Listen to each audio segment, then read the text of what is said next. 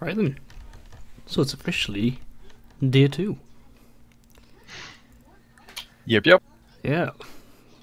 Quite a busy day. So yesterday, you agreed to take part in Nobleman Lord Silverlash's request to go on a hunt for the great black beast of the black jungles to the south. You survived an encounter with the figure, and you are now in possession of his belongings, which I think Tarbin has.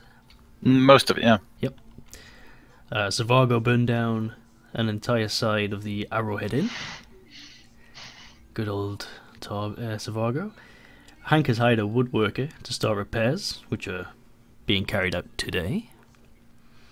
The party met with Hilda, a small dwarf lady, at the harbour master's office, who has arranged for them to meet Captain Mode, as long as they take some cargo on her behalf, along with them, the party.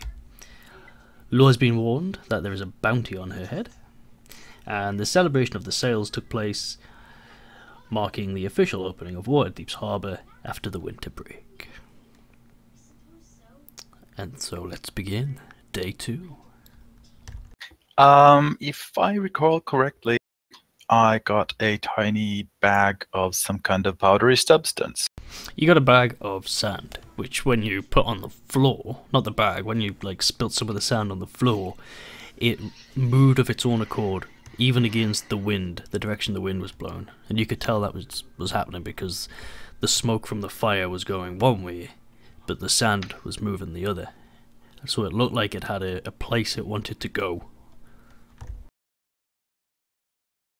I don't know if that refreshes your memory.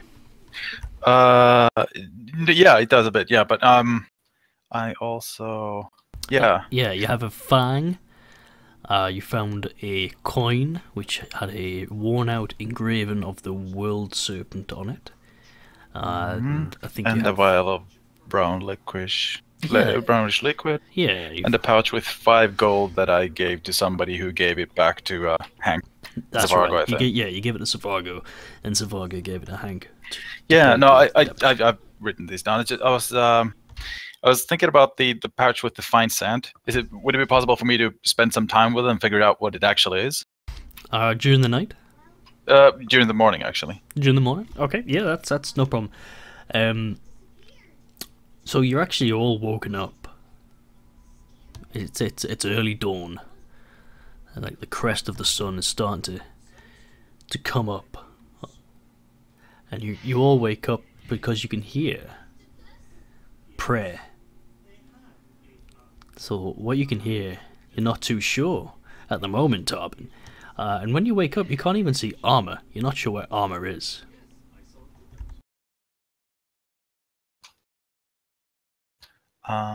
If I wake up and is Laura and Zavargo there? You don't even see Law or Zavargo. You're in the room where you all you all fell asleep in separate rooms, but no, sorry, you didn't. You all fell asleep in Armor's room. Yeah, that's right. Same room. So you've woken up, and you're the only one left in this room. You look around, and some of the Armor's bed's neatly been remade. Law's belongings have been taken. Zavargo's belongings aren't there either. So you're just in this room by yourself now. Well, that's inconvenient. I'll pack up my stuff and get out to see what the fuss is about with the praying. Okay. So as you leave and you come into the courtyard, you see there's just a whole load of people here. There's monks, there's paladins, there's clerics, and they're all facing east towards the sunrise, and they're all in prayer together. And as you look on, you can see that Armor's there as well, and he's joining in with the morning prayer to the sun. This is a ritual that happens every morning as they pray towards the dawn, which is the symbol of Lathander, which is the god that Armor follows.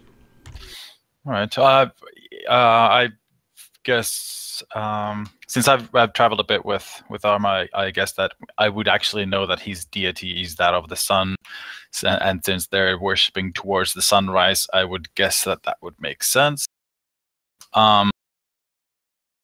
So that means I know what's going on. I'll just take my time with the bag now then, while waiting for Arma. Okay. And real quick, Lathander is the god of the dawn, not always just the sun. It's more of the god of kind of like new beginnings and Fair enough. and All right. giving life. But just a quick clarification. Yeah, thank you. Okay, so describe what you're going to do with the bag. I assume there's some. I mean, I assume that there would be some kind of way of figuring out magical stuff because I mean, obviously, this sand is of a magical nature, so I assume that there would be some kind of procedure. You can do an Arcana check to see. Okay.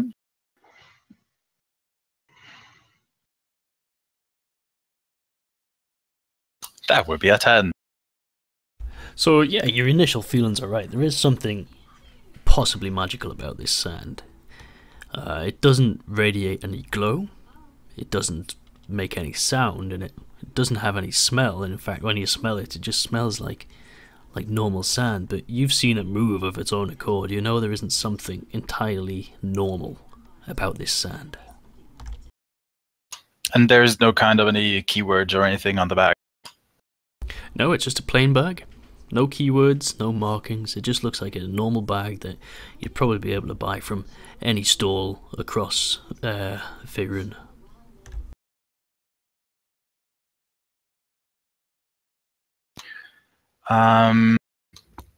Does it look like when I take something out of the bag that it's slowly becoming empty? So if I experiment enough with it, I will actually use up the sand. Go ahead and try and use some of the sand. Sure, I'll try to use some of the sand. Okay, so do you throw it on the floor? Yeah, I sprinkle it between my fingers, and because I saw that the dust somehow floats in a particular direction, I want to see if I change places if it's always towards the same direction. Okay, so as you sprinkle this dust finally through your fingers, and it sort of scatters loosely on the floor, it comes back together in a trail, and it heads off into the same direction you saw the sand head off yesterday, which is towards the east.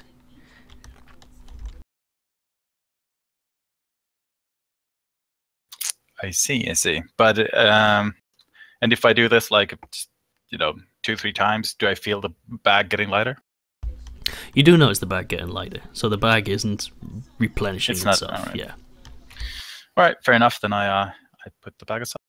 But each time that you did it, the sand always sort of came back together, forming a trail off towards the same direction, which was towards the east.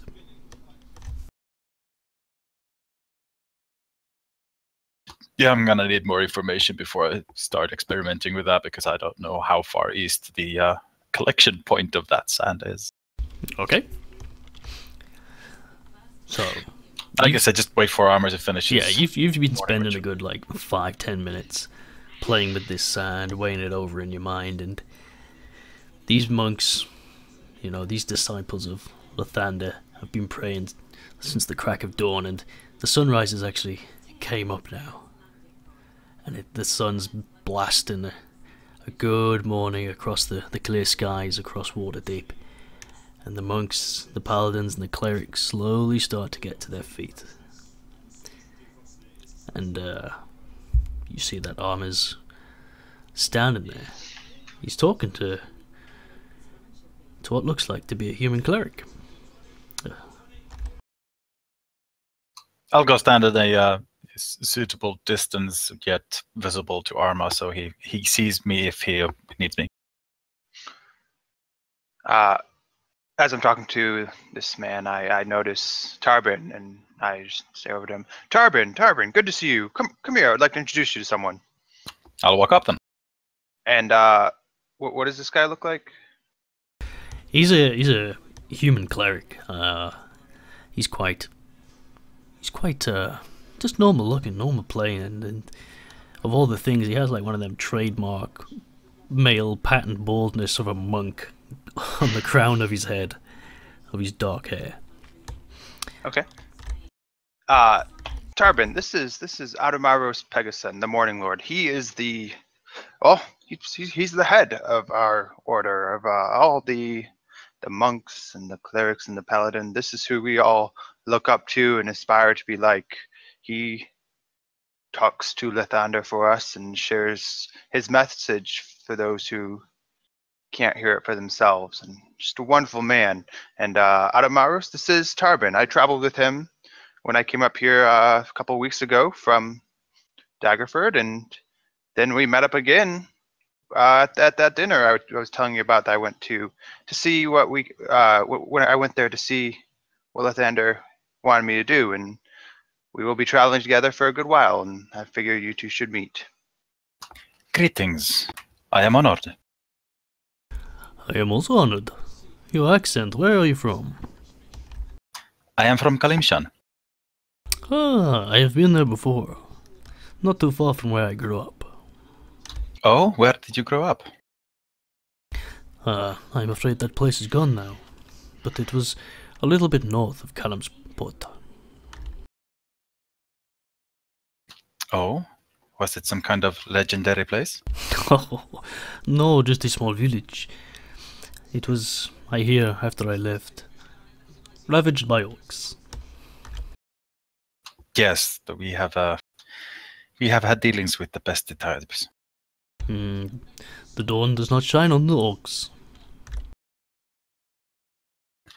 No, and if it did, I'm sure the dawn would regret it.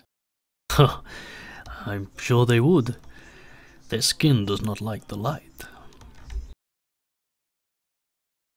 So Ahmed tells me you are traveling together. Is it on a pilgrimage? I'm not sure what Arma has told you, but I can only speak for myself when I say I'm not really on a pilgrimage as much as I am on an adventure. Adventures are just as important as pilgrimage. You find a lot about yourself. Oh, I wholeheartedly agree. You must be used to travel, if you have come all the way from Kalimsport. It is a fairly recent hobby, but yes, I have been traveling for more than a year now, I think. And tell me, on your travels, have you noticed a lack of kindness? Not in my vicinity, no. Have you noticed a lack of openness from people? Yeah, sometimes, but I have only assumed that since people travel on the road, it's fairly dangerous and people like to keep to themselves. That is a fair assumption. There is talk that dark times are coming, and that people are not being as open and as friendly as they used to be. Oh, how come? Do they talk about any particular reason for this?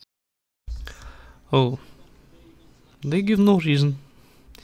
It's just, you can sense a change in people the more you are around them. And there are people we have known and people that we do not know, but yet they all seem the same. They all seem to have less openness and kindness in their lives. It's our duty as disciples of Lathander to make sure that luck, kindness, openness is spread to many, not just people who believe in Lathander, but those who don't even know about him. Amen, Father. Wise words. So be aware on your travels, and I'm sure Brother Armor will help you here, of people who you think may be coming under the darkness. We shall stay vigilant. He gives a little nod, and he As does Tarban. walks away to back inside. But before he totally goes out of sight, he turns around and goes, "Arba, please. Remember, your friends are open for breakfast. It is just a humble breakfast, but please, make sure they eat with us before you go on your travels."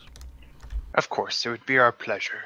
And I look forward to having more discussions with you when we return from this journey. Well, make sure you come back here before you go. I might have a need for you. Or should I say, Very well. Lathander might have a need for you. Very well. It shall be done. And he turns and he walks back towards the building. Well, Tarban, are you hungry? Should we eat this breakfast before we set out on whatever the day has for us? Yes, let's. What does the day have for us? I understand you agreed to do some kind of work for them? Yes, I think we need to help prepare for this festival that will be happening, and then I assume we should meet with the Captain Mode and see if we can secure passage. Yes, quite. But first, let's eat. Let's. So you walk into the building where you saw Adomaris Pegasus walk into, and it's like a grand open space with two long rows of wooden tables. They're not grand, they're not spectacular, they're just normal wooden tables that you'd find anywhere, and there's wooden benches running alongside them, and they're slowly starting to fill up with members of the Order who are starting to tuck into their breakfast. On each wooden table there's a small collection of bread, milk, a little bit of fruit, and there is a member of the Order who's going around asking if people would like some porridge or a bit of salted deer.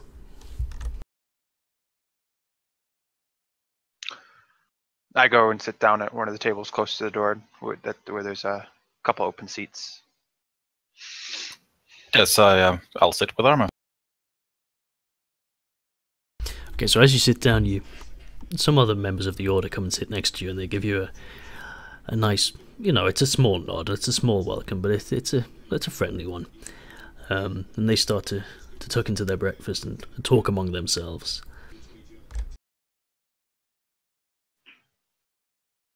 As the server comes around, I request some of the salted deer from him and add that to my breakfast and continue eating. Okay, so he gives you a bit of a salted deer, and he says, "Dawn be with you, Brother Armor." And to you. And I'll ask for some salted deer as well at the same time. "Dawn be with you too. In fact, I'm not sure we've met." I'm Tarban Ulmuk. Dawn be with you. "Oh, well, dawn be with you too, Brother Tarban." And he puts some salted deer on your table, and as you start eating, you notice that this really old, decrepit-looking human cleric, accompanied by a cleric and a paladin, walks very slowly into the building. He's really old. He's so old that he can barely support his own weight, and he's hunched over, and his two aides, the cleric and the paladin, are hooking him under the arm, and he's got his arm hooked onto theirs. They're supporting his weight and slowly accompanying him forward. It looks like you can barely move. It looks like that he once probably had like a real grand beard, but like he's so old now that it's really thin and bristly and probably cracks off if it's touched too much. And he slowly makes his way towards the table, and some monks at the top end of the table where he is actually move so he can sit down.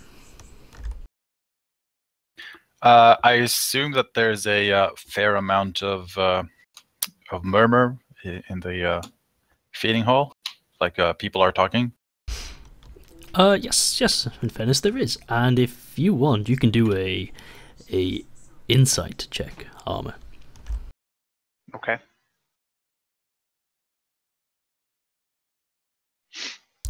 Okay, you actually remember something comes back to you from your studies that this is the High Radiance Athasar. He used to be the prior to Gentilara, who was the head of the Order of Waterdeep over 100 years ago. This is a real old man. He's been given like the title of High Radiance out of courtesy and honor. He physically can't run the Order anymore, and that's why the Morning Lord Adamaris is in charge now. But they have such a respect for this man because he's ran the Order for a long time before Adamaris, that he's been allowed to keep the title of High Radiance. And I share that information and fill in Tarbin on what I remember about him. All right, good, thank you. Okay, so yes, there is a murmur among the tables, because this is the murder. This is the first time he's been seen for a long time. In fact, he very rarely leaves his private chambers, and his aides do a lot of the collection of food and stuff for him, and bathe them and change him. So for him to have come down for the morning is a big deal for the monks. It's almost a cause of celebration, It's lifted their spirits, and they're like, whoa, hey, the High Radiance is here. He's came down and he's having breakfast with us. All right. No, the reason I asked for the murmur was actually if I could conceal a who is that to Arma, but he already told me who it is, so that's good. All right, okay. And you hear one of the monks next to you say, "Whoa, the High Radiance is here. He hasn't been seen for many days." And the one next to him goes, "I haven't seen him for months. I wonder if he has some news for us. He's been in prayer for all this time."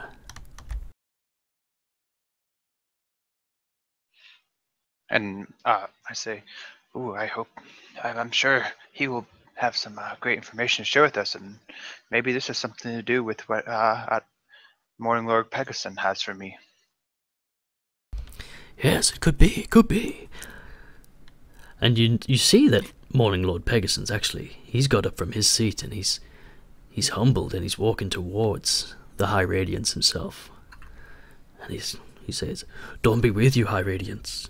And his nod is actually like a bow. It's greater than the nod he gave you, as a huge sign of respect.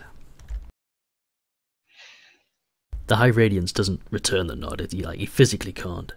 But you do see that there's just like a small smile form on his face, as if he's acknowledged the greeting. And you hear Morning Lord Pegasus say,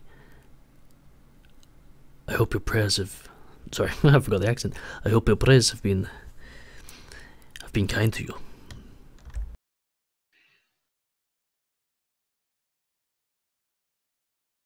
I guess we're silently eating our breakfast and just waiting for something to happen. Mm-hmm. Although I will check with Arma. Have you any idea where the Dragonborn and the thief went? I do not. I woke up very early, and when I woke up, they were still sleeping, and I figured they would join us when they woke up, but I have not seen them at all today. Speak of the devil. Oh, he'll be here soon. There Hey!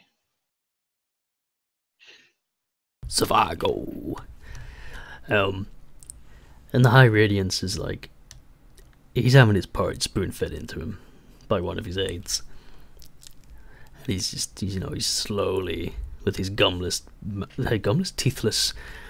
mouth and his gums, just chewing away and slurping away at this porridge. I'm assuming he's not having the deer then. No, he'd be chewing on that with his gums for weeks. Hey, Duke. Nothing? Really? He's here. I saw him come in.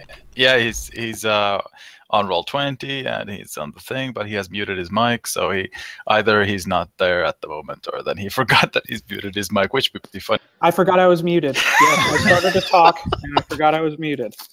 He's been chatting away the whole time. He already set fire to the monastery, No. I was listening to somebody eat, apparently. That's what I joined in on. Was somebody was eating. This decrepit old man sipping down some porridge with his gumless teeth. So Or he's teethless basically gums. John Paul II towards the end then. Oh, like beyond that, it's like he's like imagine John Paul II plus the Emperor from Star Wars. He is like really, He's badass. really decrepit. Okay. He's got like liver spots on his skin, like Mr. Burns, that type of thing, you know. Oh, so we're still in the monastery then? You're not. Yeah. We've owned. Yeah, you weren't here. I am not. No, I left. Okay, You left so I'm to- listening. Yeah. Okay. You abandon us, and we'd have no idea where you are. You're probably dead by now. Sounds about right. At least to us. Setting fire to Okay. more buildings. All right. Then I will listen in, and I am tracking. We're good. Okay, so breakfast continues, and there's not much more that happens really. And some of the monks have finished, and they start to clear up, and they start to help, not just their own table and plates. They start to help with other ones. When suddenly the High Radiance sort of looks up.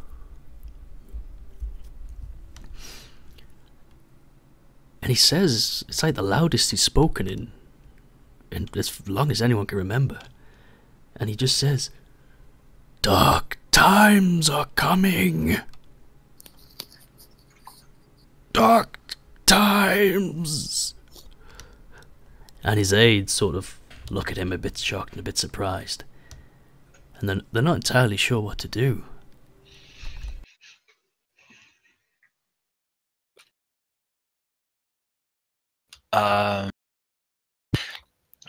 Armad, what do you think? What is happening?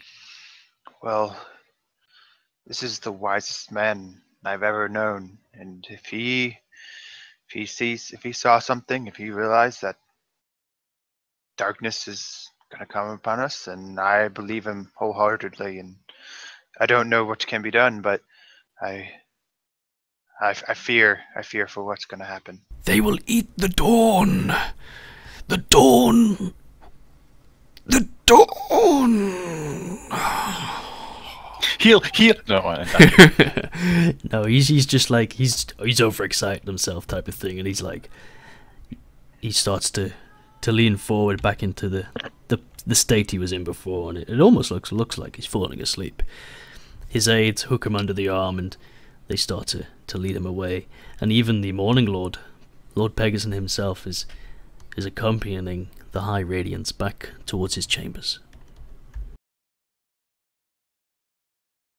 Well, that was exciting. Yes, exciting. One of the monks looks at Armor. This isn't time for jokes. This is serious. Yes, it is. What do you think it means? I'm not sure. The dawn being eaten? Dark times? I just hope the Morning Lord can speak to Lathander soon and get answers. Yes. So I there's... will, Sorry, go ahead. I was saying, I will talk with him later and see if I can get his thoughts on the matter, and maybe he can give some insight. I believe he's nodding at you, and he's like, I think that's what we're all hoping. There's like a quiet sort of murmuring, hushing talk going between the different monks who are... Some of the young disciples are totally, they're shocked, they're not sure what's going on. Some of the older ones are discussing what it could have meant, and other monks are just hurriedly getting away and to go to their own private chambers to pray. To pray.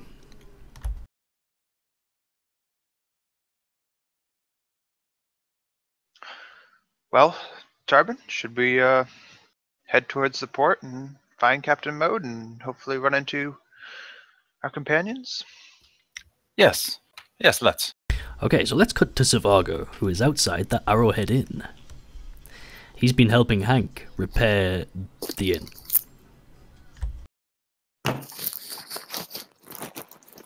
Hank, this is ridiculous. It's got to be done. If we don't get it repaired now, I'm going to miss out on getting the greatest adventurer, the greatest explorer, and the greatest storyteller to come to my inn. I understand that, but does it have to be this nice? What do you mean this nice? And Hank looks at the wood that's sort of like, it's not even the same colour, it hasn't been varnished the same, it's like it's come from 3 different types of trees, and the wood's sort of like at angles, it's not even straight paneling. It just feels different, Hank, alright? Of course it's different. It's brand new wood. It doesn't have the greasy smell, it doesn't have the alcohol, the blood, the sweat, the tears, the vomit that all the other wood has gained over the years. Whatever. What else do you need from me? Alright, if you can lift that fancy new sign up. And he points to a sign that says the Arrowhead Inn, and it has like this, it's a brand new sign, and you can clearly tell he spent all the money you've gave him on this sign rather than on wood and repair for the side of the inn you've burnt down. And he points to the sign. It's a thick oak sign that he wants to be hung above the door. It says the Arrowhead Inn. It's been immaculately carved. I don't know how quickly and well, and how much you must have paid for this to have been carved in the matter of like 12 hours. And it's painted in lavish sort of gold and tainted colours. If you can lift that sign up above the door, that would be fantastic. You're kidding, right? This sign? This doesn't fit in anywhere here. It's going to stand out like a beacon. What, are you selling out to those fools in the castle ward? Oh, no. I just want to be the greatest tavern in all of the dock ward. Fine. You want to attract adventurers, right? Yes. They're not going to come if this thing is as clean and nice and... Yeah, nice as you got this thing. How about this? And he proceeds to scratch it in a few choice places to make it look a little more weathered. Oh, very well. I like that. I like that a lot. Hank gets his muddy boot and he sort of like scrapes off the mud on one corner of the sign. Yes. That looks very nice. There you go. Now, let me see what I can do about getting this up here. Is this a strength check? Go on, do a strength check. And the sign's broken. Oh god. So you lift the sign up, and with all your calm and all your care, you try and gently slip the metal hoops over the wooden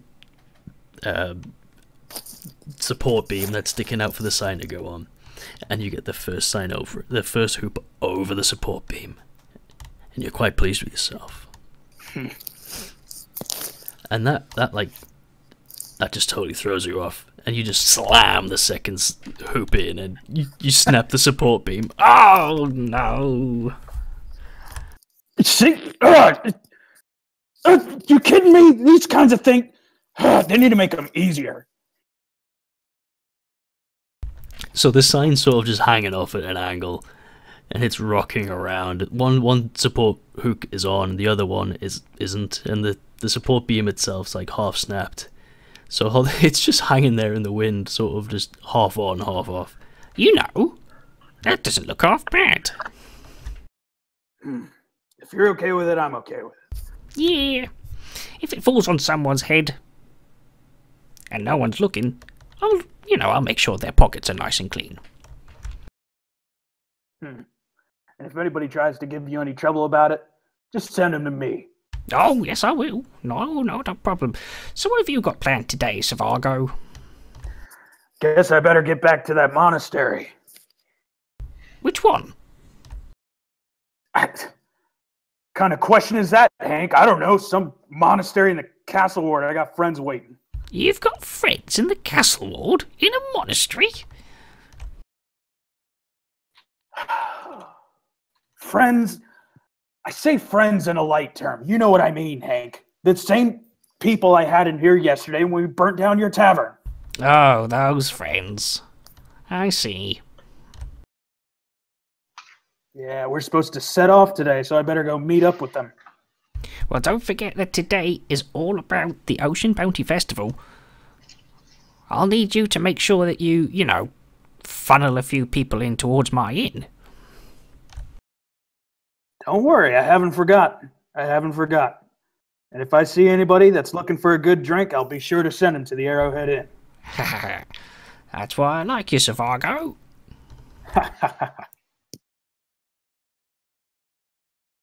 Okay, so you heading back off to the monastery?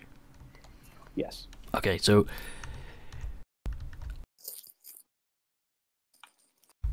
you travel back there, and you've been helping Hank all morning, and those events have sort of been happening while the events at the monastery were happening. So that was like a parallel type of thing. And as you're walking back to meet, or to get to the monastery, you actually bump in to Armor and Tarbin as they're walking down Warrior's Way. Oh, perfect. Oh, hello, Savargo. Where have you been this morning? Just helping Hank. Just the two people I was looking to see. Perfect. So what we got going on? Hey, where's the tiny one? No idea. I haven't seen her today. All right, then. Well, where are we off to? Well, we're heading down to the port to see if we can find Captain Mode. And then attend the festival and do whatever we can to help the clerics at the temple. Whatever they need to prepare for the festival. Sounds good. As we start walking, I'm gonna ask Zavargo. So, how is Hank? Is his inn ready to accept customers now? That seems to be about ready. Looks, it just feels different, you know? Not quite the same charm it had before. I'm sure it will get the same type of charm sooner or later. So as you walk through the streets, you can see that the preparations for the Ocean Bounty Festival are well underway. Most of them are already finished. People must have been working well into the late night to get these ready. There's bunting in the streets. There's people who have made like makeshift stalls in the street in front of their shops to make it look more appealing, more attractive. And as you walk down the high road, you can see that the high road has been cleaned, like really, really cleaned, to make way for the parade and the floats that are going to come through there later, which sort of tell a little bit of history. And and the kids make floats that depict their favorite boats over time, and they go up and down the high road as part of the celebrations. You can see that trade is being delivered among the shops as well. That's been slowly arriving since the dock reopened, and some of these trades being accompanied by bodyguards, so it must be very high valued trade.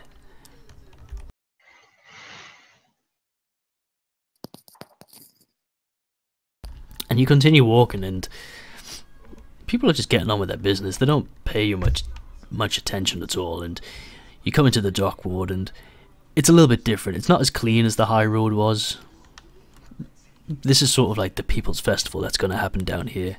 The main festival will happen on the high road and in the market, up in the castle ward, as it always does. The dock ward sort of has its own version of the Ocean Bounty Festival. People just get very drunk, eat a lot, and scraps in the street tend to happen as well. However, it's early morning, so people aren't that drunk yet. Where were we supposed to meet with Captain Maud? I take it neither Armor or Zavargo actually remembers. I'm looking at my notes to see if I wrote it, because we didn't actually set up a meeting, did we? You don't actually know where you meet Captain Mode yet. Yeah. We just said we were supposed to meet him, so I figured. Hilda has arranged passage on his board for you, Russell McGarvin was going to introduce you to Captain Mode, and he said he would meet you at the Arrowhead Inn in the morning. And in fact, you're on Snail Street now, which is right next to the Arrowhead Inn, and you can see Russell McGarvin walking out of one of the side streets that leads into the Arrowhead Inn, and he looks a little bit confused because you weren't there. I guess we start walking up to him then.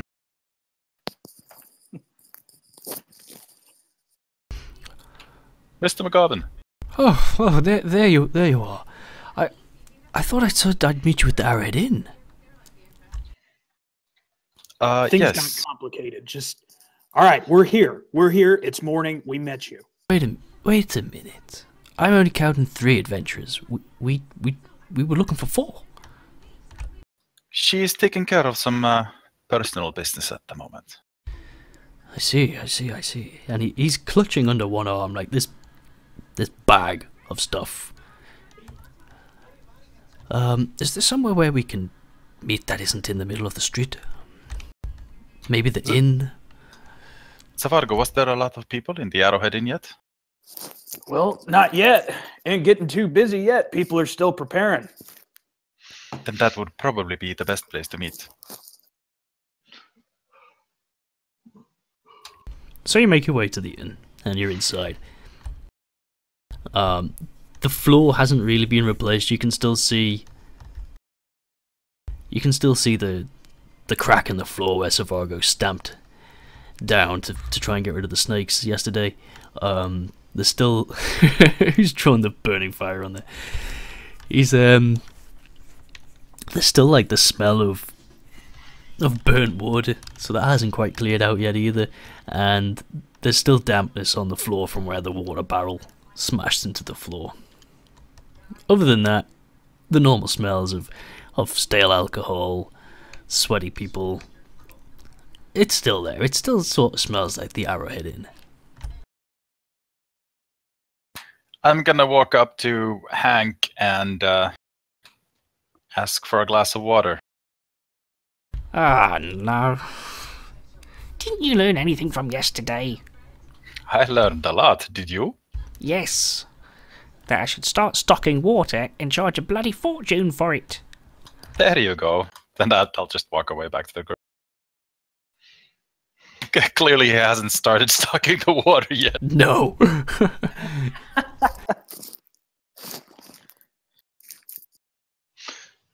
I go sit down at table in the corner. Yes, we'll pick a table at the corner. It's almost as if my turban token fits right next to the table.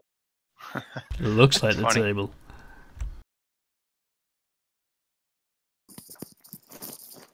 I just imagine that the turban token is constantly dancing. It does look like, yeah. I forgot to put a token in for Russell, so you just got to use your imagination. He's sitting on the other seat. Sure. He puts the bag he was clutching under one arm onto the table. He opens it. He puts the items on. Okay. Here's the bag of gold I promised. Puts in this bag. It goes as he puts it on the table. It sort of like collapses under its own weight a little bit. It's containing a lot of gold. And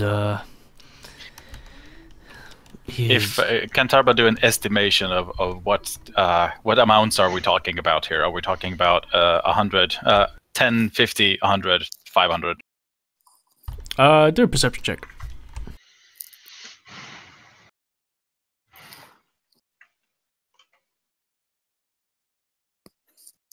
You think there's probably about the amount of gold he promised to bring you, which was 50 gold, to get you on your way. Right. He brings out the next item from the bag, which is a map of the jungle. Okay, I spoke to Reginald, and I can't promise how accurate this map is, but he drew a map of the jungle so you can familiarize yourself before you get there. I reach for the map and take it and start looking at it intently. And just studying it and learning what I can. And he pulls out these 4 small parcels, which he hands, well, he just puts in the middle of the table, and he goes, and those are ration packs. They've got slices of dried meat in there, the cured meat. We've been salting and smoking it for weeks. It shouldn't go off between now and the time you get back, but it won't last you very long. Only use them if you really need to. Thank you. I take one of the bags. Or the packs. Thank you, most gracious. I can hold on to Thanks. this one until Lore comes back. And Zavargo starts eating his. Zavargo, I mean, there's plenty of places to eat around here. Shouldn't we save that? Are you telling me to turn down meat that's right in front of my face? We're telling you to save it until you actually want it. I actually want it right now. I haven't eaten anything. I don't know about you. This will get exciting. Okay, so Russell continues, and he goes, okay, I'm going to introduce you to Captain Mode. He won't set sail tonight, I can tell you that now. He is very, very superstitious. As long as I've known him, as long as I've been doing favours for him, there are 3 things I've come to know about Captain Mode. 1, he's superstitious. Like, really superstitious. I don't know where he gets it from. If there's no moon in the night sky, he won't sail. If a cat crosses his path, he won't move until he's kicked the cat. If he walks under a ladder, he won't continue until he's thrown the ladder away. You know, that type of thing. He is just stupidly superstitious. Do not, whatever you do, smash a mirror near him. The last time I saw that happen, I'm still recovering from what I saw that night. It was a bloodbath. There was a bath filled with blood? That's disgusting. He just continues. He doesn't know what to say. He just continues with that. Yes, anyway. 2.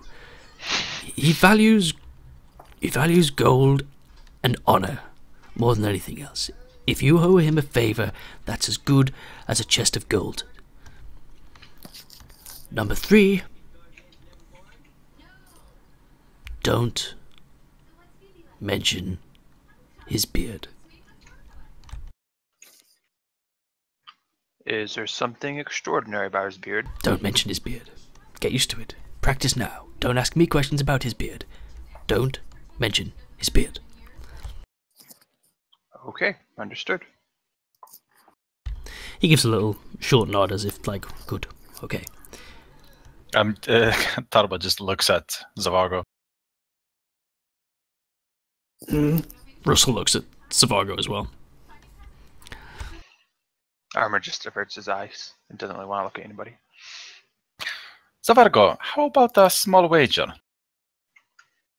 A wager, huh? What are we wagering on? First one to mention the captain's beard to the captain owes the other person 5 gold. Too easy. I offer my hand to shake on it. Nah, I don't do shakes. He's still munching on his ration pack. But we have a deal then? Oh yeah, we got a deal. If I mention the beard first, I get 5 gold. No, the other way around, my friend. Hold on. I gotta not talk about the beard? Precisely. But that changes things. If you mention the beard to the captain, you owe me 5 gold. Are we in agreement? This really depends on his beard. If his beard is ridiculous, I'm gonna say something. No, we need to strike this deal now. This is your opportunity to make 5 gold easily if I mention the beard. Deal. The first one who mentions it to the captain pays the other 5 gold? Yes. Very well. You may continue. Okay. I will also make sure that you get money if you don't mention his beard. Just don't mention his beard. he's like, he just sighs. He's like, oh, never mind. Okay, I know where Captain Mode will be right now. He never leaves his ship. Ever. He lives on that ship. Rumor has it, he was born on that ship.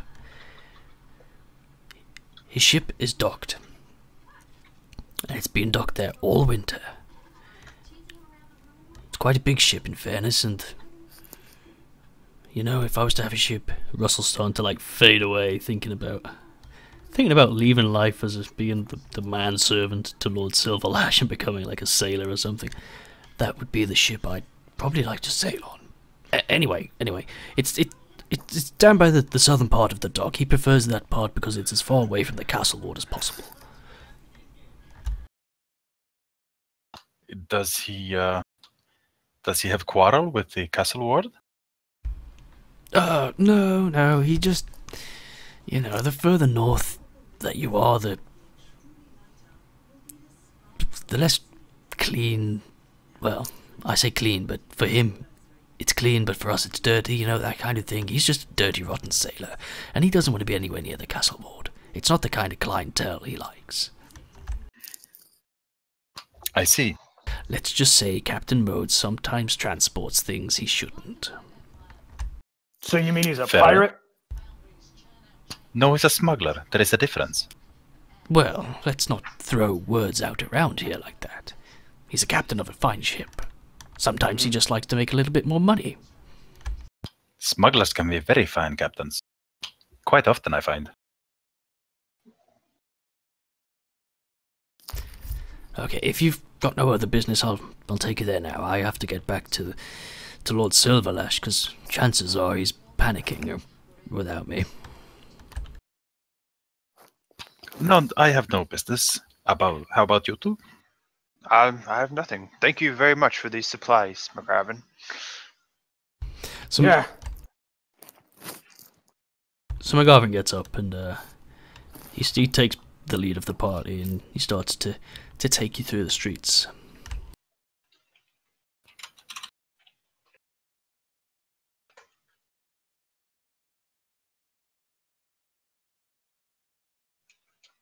I wish this thing would remember where it last was. Doesn't it? No, it keeps like respawning in the top left-hand corner each time. So I have to. Oh right, yeah, the camera angle. Yeah, Yeah, sure. I have to scroll all the way back down. Okay, so you follow Snail Street south, and McGarvin wasn't lying. Captain Maud really does prefer to be as far away from the castle ward as possible.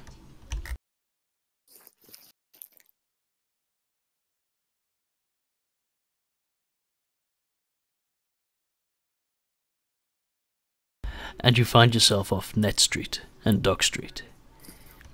Even though it's one of the bigger main harbours to the south, this is like a run-down dock. And there's less guard presence here, less city watch than you've seen elsewhere. And you can see that McGovern wasn't lying. This is a big ship. This is a massive ship.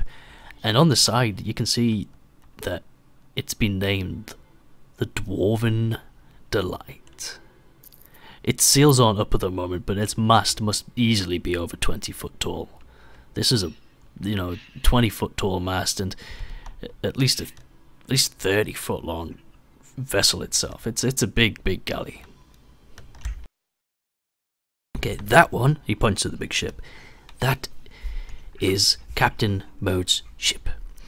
He owes me a favour. So let me introduce you, and after that I'll be on my way. McGarvin walks along the pier towards the ship. And there's a few crew members who are just working away. And they recognise McGarvin. They've worked for Captain Mode for a long time. I'm here to see Mode. That's Captain Mode to you, you know. This human shirts back.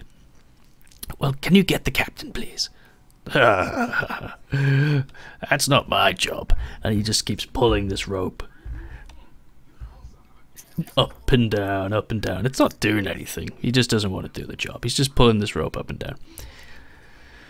Russell sighs and walks up the plank of wood that's been put out so people can to board the ship. And the sailor shouts out, goes, whoa, you can't just come on without permission. Well, do I have permission to board? That's not my job.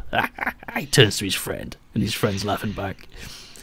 Oh, every bloody time. Interesting crew.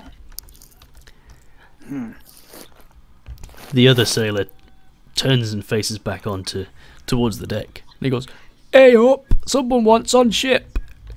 Go get the first officer. A couple of minutes pass and the first officer's there. It's another human, and it looks a bit prim and proper. And he looks down at Russell and he goes, ah, Russell, it's you. Yeah, come on then, Russell, on you come.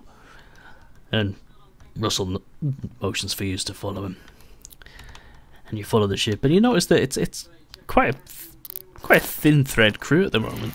Those two sailors who are at the plank probably make up half the crew that are there. The first officer is there as well, and there's two other crew members who are further away who seem to actually be doing work. They're like waxing the wood to give it a little bit of water resistance before they leave.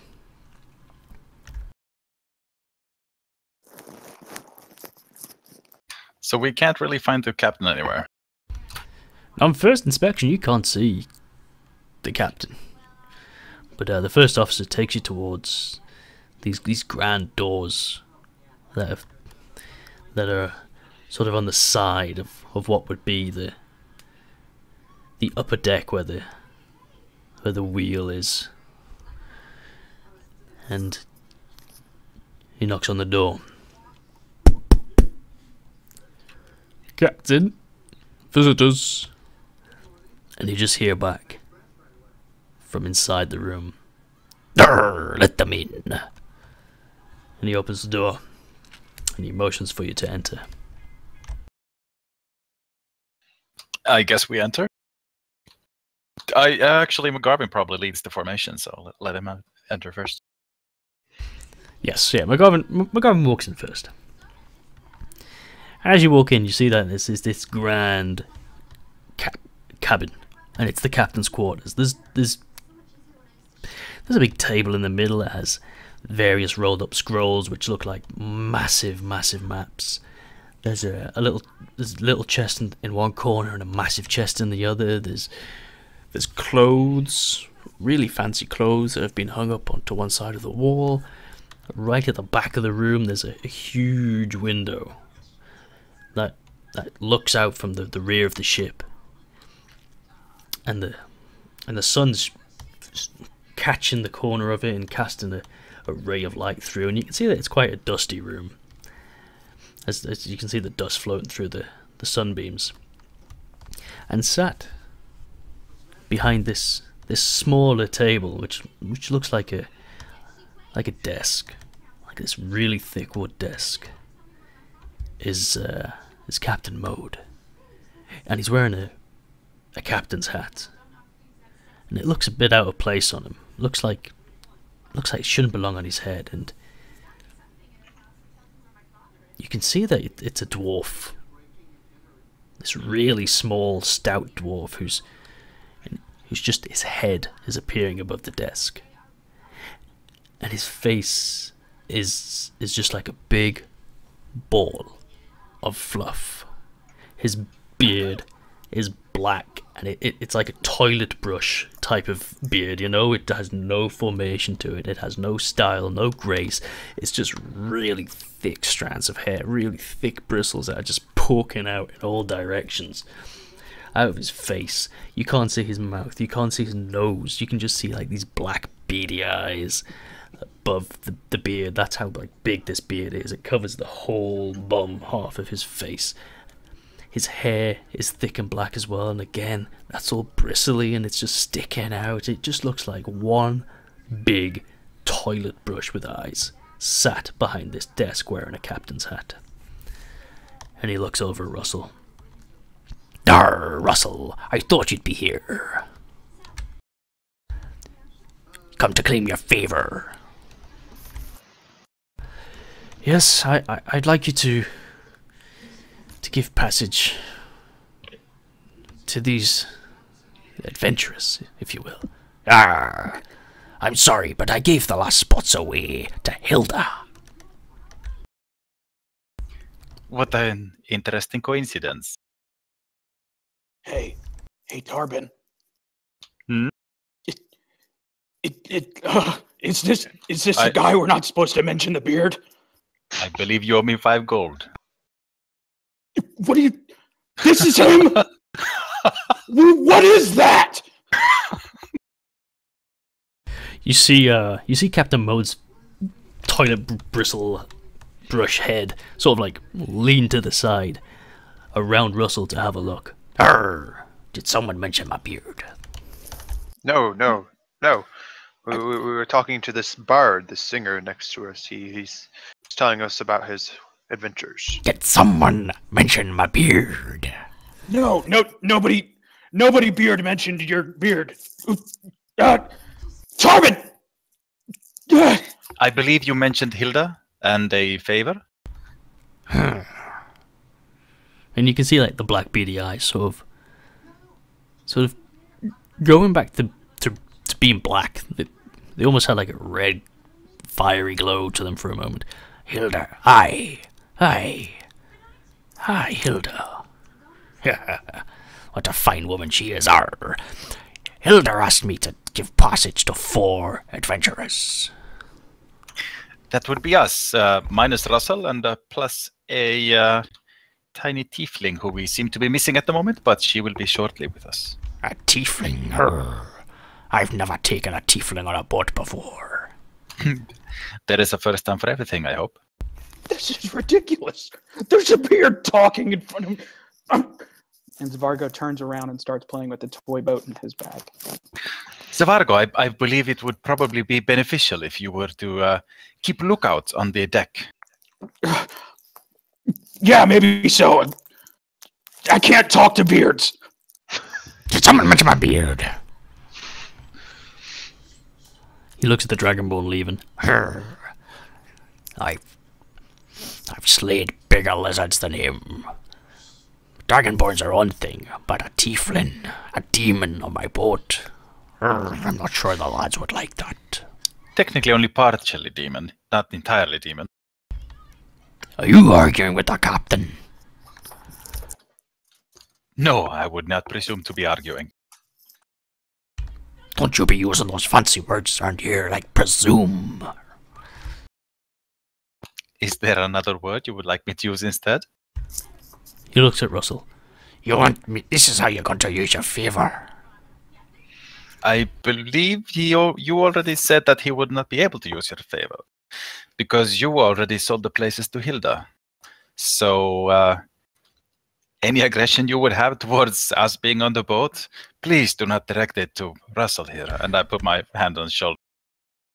His black beady eyes just like look at you up from this beard head. You lay a hand on me? No, I'm on Russell's shoulder. Oh, right, sorry. He still looks at you and he's like, You speak way too much. Russell, a word with you in private. Oh, what the entire city hates us. So Russell turns and goes, if you will, I'd like to have a word with Captain Bird in private, please. Yes, of course. And I bow to them both and head out. Russell closes the door behind you and he turns back to them and he's like, I told them 3 things, like you asked me to. I told them not to mention... I told them that you're superstitious. Arr. Oh, come on now, Captain Mo, drop the act. And he drops the accent.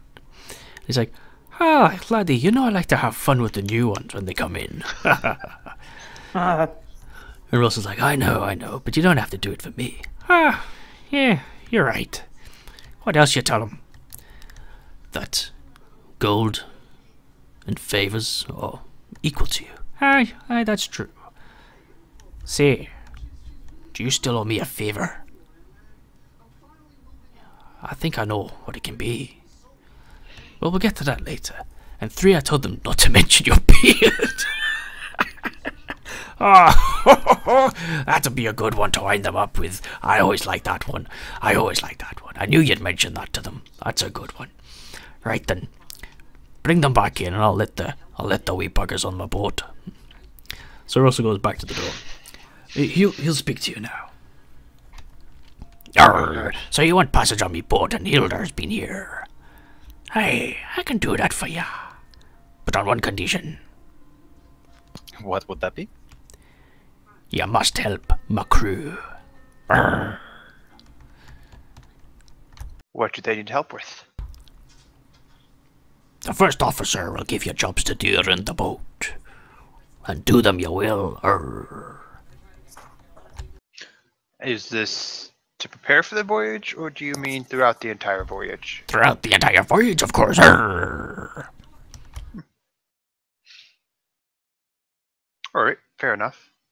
That's the most growling toilet brush I've ever heard of. Did someone mention my beard? Nope. Out of character. Oh, sorry. So, wait. Okay, no, I've lost track there. Right, we won't be leaving tonight. Because tonight, there's no moon. And no good sailor sails without a moon to guide them by. But we will leave first thing in the morning. Good, set sail at dawn. Sounds like a good idea. At dawn we sail. If you're not here by dawn, we'll be gone. I'm a poet and a captain of a ship. I'm not sure if that was the DM or the captain nearly misspeaking, but okay. Perception check. One more thing, we do have a container that we need to take with us. It's over at Dock 23. I was wondering if we could, right after we set sail, if we could pick that up. You want me to pick up your cargo? Yes. You want a captain to pick up your cargo? I'm sure you have deckhands who can handle this. You want my deckhands to carry your cargo? Well, Technically, it's not our cargo. It is Hilda's cargo, and you probably don't want to disagree with Hilda. Oh, Hilda's. If it's Hilda's cargo, then I'll make sure it's on the boat, the ship, the galley, the dwarven delight. Arr. He gives Russell a little wink. All right. Very well. We shall let you prepare for the sail, and we will be back at dawn. You better be, otherwise I'll be gone. Arr.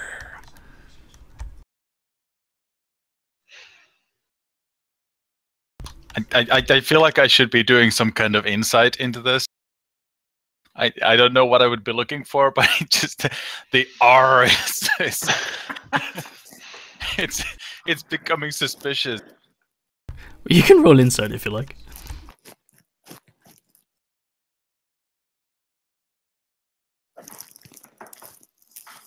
You totally believe that's his real accent. All right. You think he's just like this grizzly, seasoned sea captain who's lived his life on the sea. Very well. And this be how we speak, isn't it, Ever since Treasure Island. So what you be knowing about Treasure Island? And a new quest was born. No. So the captain looks at you and he's like, Well, don't just be standing there. Go away. Very well. And I want to get out of there. Zvargo's just standing outside, and the toy boat is in pieces at his feet, but he's ignoring it. Is he at least trying to cover it up by standing on it when we get back? No, he's not hiding it. He's not hiding the shame at all. It's just there. A few of the deck So we hands- done? Yes, we will be back at dawn when we sail. Dawn? Ugh. Whatever, fine. And here's Supposedly your there is no moon spot. tonight. Thank you.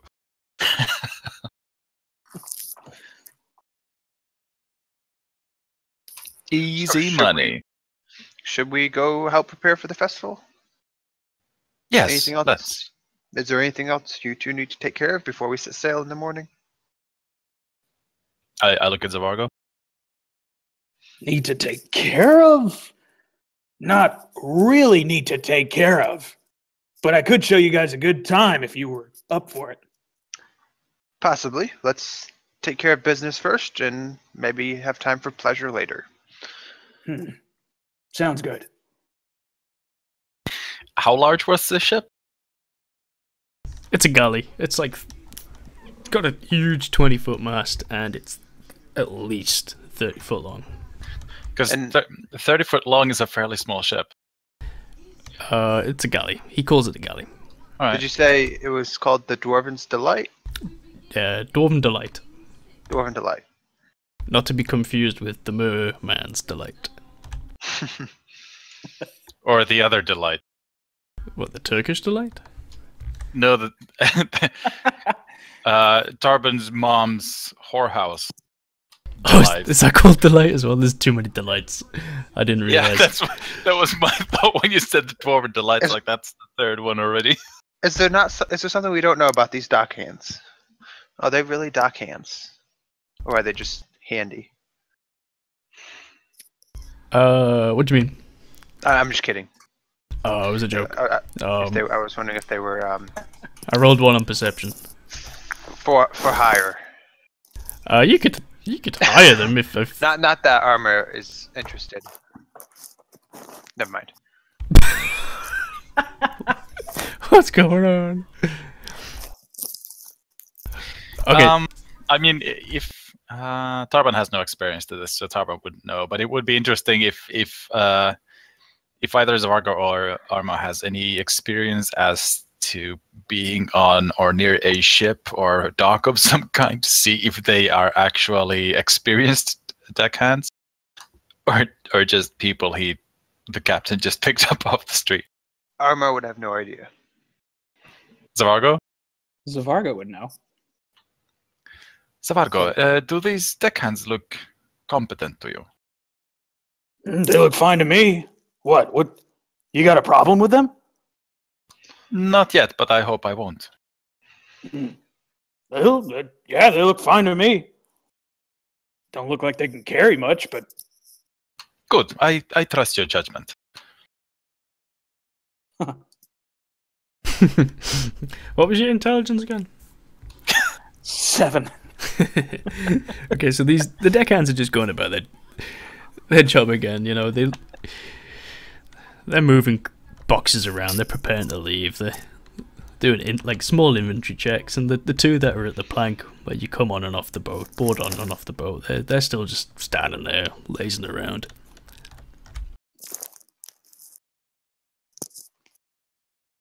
Have you met the captain then? Yes, we have. A charming fellow. Yeah, well, get off the boat. He turns to his friend and laughs. I will see you in the morning.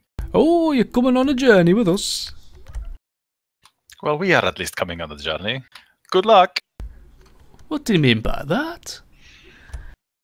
I offer no explanation to him.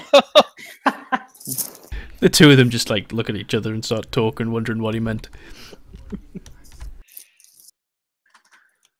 Okay, so where you are currently, it's like in the lower half of Waterdeep, and it's in the lower half of the harbour as well. And like this is like one of the shadier parts of Waterdeep. It's far away from the castle ward. It's far away from the sea ward. So like all the wealth and all the money, it very rarely sees this part of town. The City Watch establishment isn't very big here. Their presence is low. They sort of leave it up to. It's a sort of like, I don't know the right word, like regulators, if you like, who they sort of have these people who overlook. They're not on the books. They're not part of the Sea Watch. They sort of like have ownership of different areas of the dock ward, and as long as a little bit off the top, money-wise, comes their way, they'll make sure that no trouble happens for those who pay their way. If that makes sense. Mm-hmm. So there's no official police presence, but there are people who will act if things get out of control, and if things look like it's going to threaten the flow of money, the protection racket, if you like, for their boss. You spot two of them, or that Zavago recognizes, who are eyeing your party. They're a bit suspicious about Zavago having two people with him. So Zavago does notice them? Yeah, you recognize them. You know who they are. You've seen them around. You've had to pay some of your earnings to them for doing work in this part of town before. Yes. Gotcha. Best to steer clear of them guys. Wherever we're going, we better go the opposite way. Well, I'll trust you. Lead the way. Yeah, no argument from Turbin on that. So you turn around from Net Street, so you would have went up that way, and you have to go through sort of like the back alleys to get to where you would have wanted to go. I'll ask Zavago, since I'm new in town and I don't know any of these people. I'll ask Zavago about the people and why we're taking this road. Just know, if you see two of them, there's probably more around. So if we were to start something with them, and trust me, with me, they'd probably want to start something. Very well.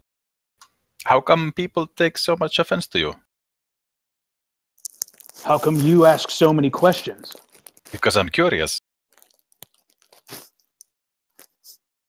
Well, Your turn. I'm ready to answer your question. It's that simple. Very well. I shall try again. Go ahead. If you want to go up to them, by all means. I'm going to keep going this way. You tell me that would be trouble if I go, that's fine, but I am just curious as to why people take offense to you. You seem like such a charming person. I'm glad you can see that. Their loss.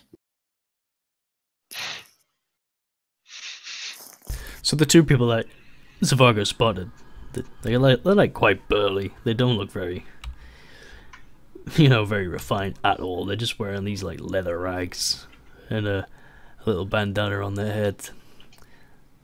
They've started to follow Zavago.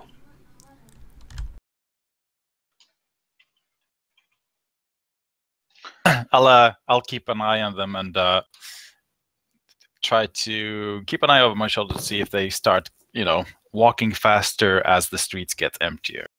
And Armor just stays on the alert, looking for any kind of trouble or anything else. And Zavago just keeps walking. Okay, so as you keep walking through the streets, you notice that they're still following you, and another person, another burly looking man has joined the other two. Are there any shops or markets or something along these roads? Yeah, there's a few like inns, a few taverns, there's a few like Kiri-Osog type of shops that sell like just random items. But is there something that would have like a stand on the outside, so you wouldn't have to go in necessarily? You could actually browse some kind of wares on the outside? Yeah, you can see that there's like window shopping type of thing. You can see there's fishing equipment, there's like boat repair, boat hire, that type of thing. You know, it's very much harbour themed on this part of the town. I'll notify my 2 traveling companions that I want to browse some wares, and if I'm seeing that, since I'm paying attention and seeing that they are following us, I'm just gonna make some idle chit chat to the salesperson and make inquiries about products so as to kill some time and see if they stop or if they keep walking. Okay. The salesperson looks at you and goes, "Ooh, you want a fishing rod for the Ocean Bounty Festival, don't you?" Yes, quite possibly. Of course you do. Of course you do. Meanwhile, I'll keep an eye on the unwanted attention we got. They've stopped at a corner, and you can see they're just waiting, watching what you're doing. Then the shopkeeper, who's like an old man, leathery face, a little bit of a stubbly salt and pepper beard going on. He reaches up for one of the fishing rods. It's just a 6-foot fishing rod, and he pulls it down. He goes, "I can tell you've not fished before, so I think you'd start with a beginner's set." And he puts the fishing rod in your hand. You've got no choice. It's his way of selling things. He's just like this great technique he has of putting the item in people's hands, and they just take it. Right, I'll try to balance on it. I think you could catch, maybe it's a £6 fish for that. It's not going to win the fishing competition, but you know, it's a good try for the Great Sea Bounty Challenge for the first timer. What are you shopping for, Tarbin? Excuse me, Dragon. This is between me and my customer. Tarbin, we might Yes. have some trouble coming up. Dragon, please. I'm this talking to my friend right now. Intimidation Tarbin, check. you've got trouble coming up. Yes, Savargo, I am aware. It is okay. Then why are you shopping for fishing poles? So as to be able to determine where we will receive it. Arma, do you see them? I see him. I'm keeping an eye out. A smaller, thinner-looking man's joined the party now. So there's 4 of them now? There's 4. So should we make a break for it or deal with it? How much for this fishing pole? Oh, that 6-foot one. Tarbin, are you kidding me? That's going to Stop be- shopping for fishing Let poles. me think. Get your weapons out. Very well. My apologies. My friend is a bit anxious. Oh, I must return to you later. Dragon, you've cost me money. On today of all days, Dragon. He wasn't going to buy anything. He was lying to you. Hey, you 4, what do you want? All right, I guess we're dealing with this. The I shopkeeper bid looks my over. farewell to the shopkeeper. Yeah, he sees who you're shouting at, and he recognizes them, and he just goes, "Oh!" He takes the fishing rod from you and goes back indoors. Yes. As I hand it back, I give him a slight bow. He doesn't even stop to bow back. He just goes straight indoors. He doesn't close. He doesn't lock the door. He just closes it behind him. And you can see that he pulls one of the blinds down over the window. The 4 people who Zavago's just shouted at, they've got like these cheeky smiles on their faces. One of them's like rolling his tongue over his teeth. They've got- Can I while I watch Zavago, socially engage these fellows, I'm gonna slide 3 stones out of my pouch and just do a magic stone on them. Just so you know, Tarbin, we probably could have gotten a lot further down the road had you not stopped to shop for stupid fishing poles. Is there a more advantageous place to fight further down the road? Shut up.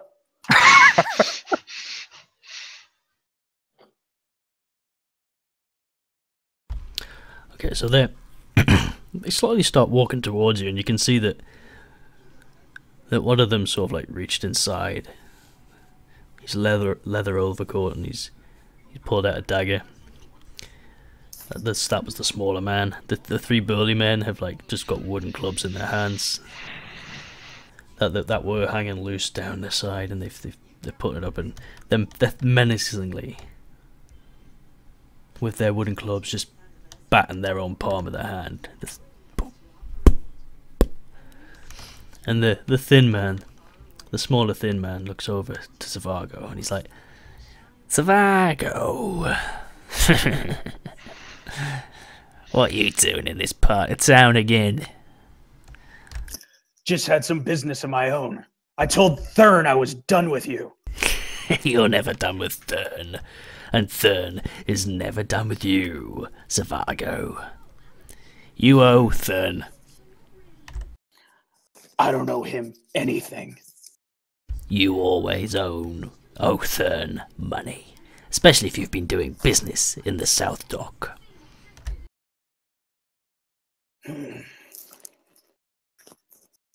You really want to do this here? The man looks around. He's got his hand, like, he's got a dagger in one hand and his other hand's like an open palm facing upward, and he's looking around and he's going, this is my part of town. Of course I want to do it here. While they're talking, I'm gonna take out my sling as well. And I pull out. Yeah, go ahead. I pull out my staff. Hold it with both hands. Can I can I just try to interrupt Zavago before he says something that probably would make me as a player laugh? But gentlemen, please, we are truly sorry.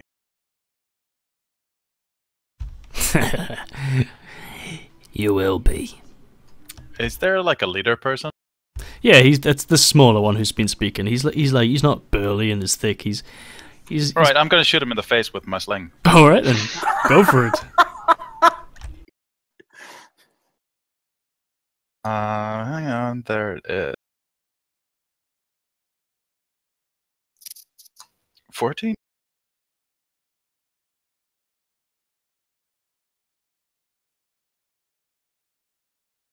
Still not a single roll over 10. Okay, so your shot, your sling, your pebble. It's a great reaction throw. It zips past the leader's ear, missing him. Crap. Barely. He's taken by surprise, though. Whoa! Brought some friends to the fight, have you, Zavago? I'm gonna like this. And you see me, like, he licks the dagger. Roll for initiative. Oh, man. Oh, these rolls. Oh. I can't wait until I actually get any, slightly higher rolls above 10. 5 rolls so far. The average is 5.8. Oh, well. I'm slow. He's slower. Not so much those guys. Oh. Oh, man.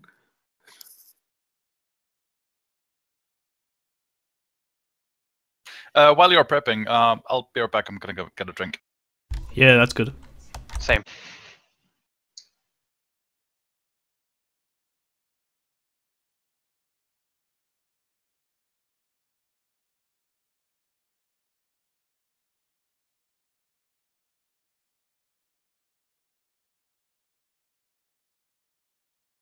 I like that you're rolling for each individual.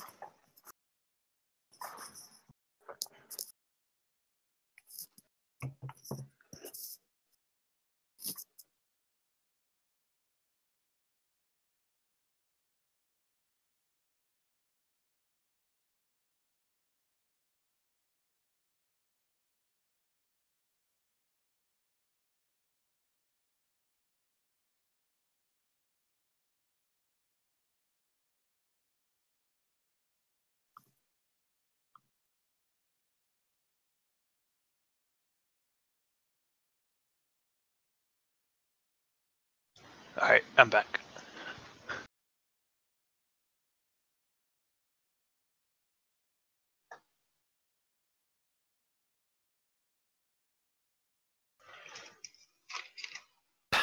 All right, back. Oh man, would have been much cooler if I had actually hit that guy on the first try.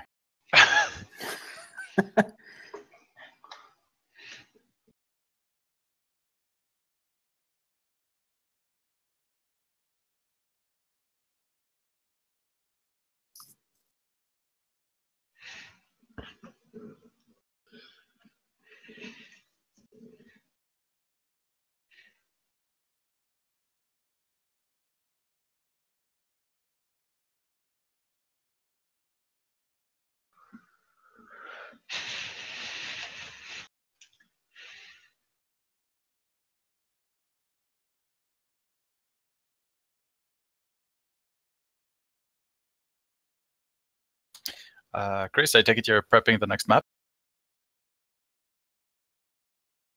Did he go somewhere? Possibly. He didn't tell me if he did.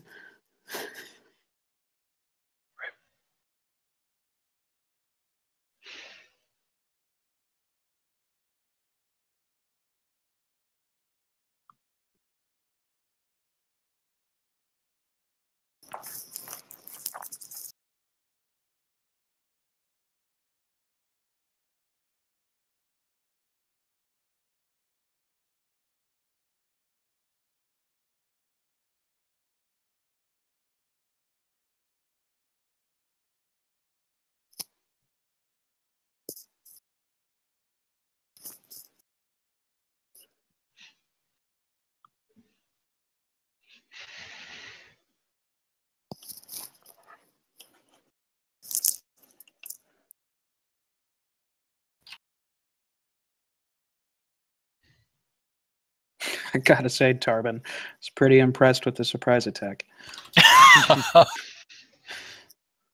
It wasn't that much of a surprise. I was prepping up to it. You just wasted no time. It's like you knew. It's like you knew something was gonna happen. I'm not proficient in insight for nothing.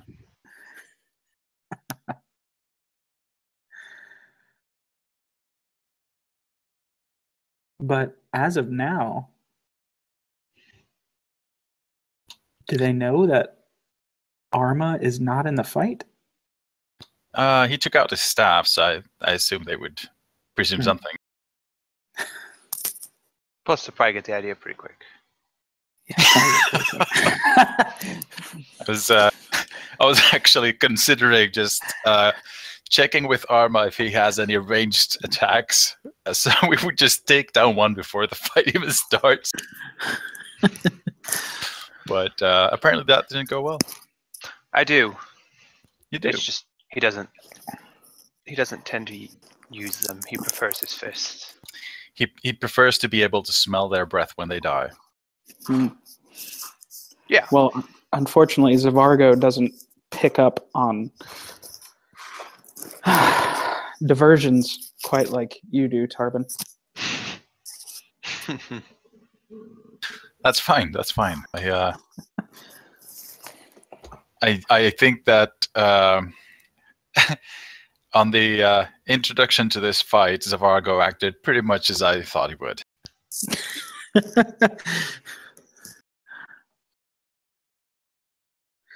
Should Zavargo take offense at that? Armor should have snuck off to the side. I just wasn't really thinking about it. Just casually walked away. Oh well, next time. I assume since you're a monk of the dawn, you won't be picking the way of the shadow. Nope. I know this may be a surprise, but I'm going to be picking the way of the sun soul. What? Yeah. No, the way of the shadow has that teleportation thing. So that would have been good for surprise attacks, but yeah. It's pretty badass. I was just if I didn't do this one, I would probably do that one. I just felt like going this way with this character. Yeah, no, that's good. It's a good character. I like it. I just the way the comment on the attacks just made me realize that a group that I DM, there's a guy who plays a Monk of the Shadow, and he's actually during evenings and any scouting missions on during nights, he's just using that shadow walk constantly. Nice. They were getting out of a basement last session we had, and he was like, "Everybody else walks, and I'll just zoom, zoom, zoom, zoom. I'm out."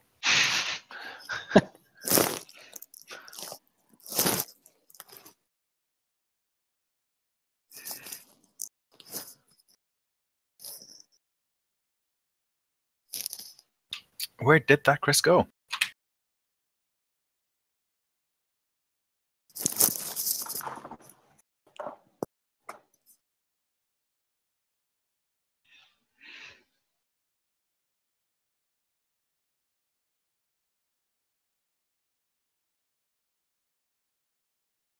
All right.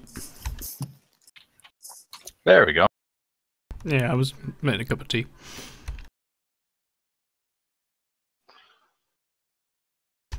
Right then, let's see. So, Tarvin, your slingshot shot flew past the ear of the bandit leader and actually went through a window of one of the shops behind him. Consider that a warning. You call that a warning? He licks his dagger again, and he nudges one of the big burly men to his right. I believe this guy has a iron deficiency. Go and get them. So one of the big burly men sort of like just charges towards you, Tarvin. They were 30 yards away anyway, so it takes up his full movement to get there. And by the time he gets to you, he's a bit out of breath, but he's not fit. He's big. He's fat. But he's ready to attack. He lifts up his club.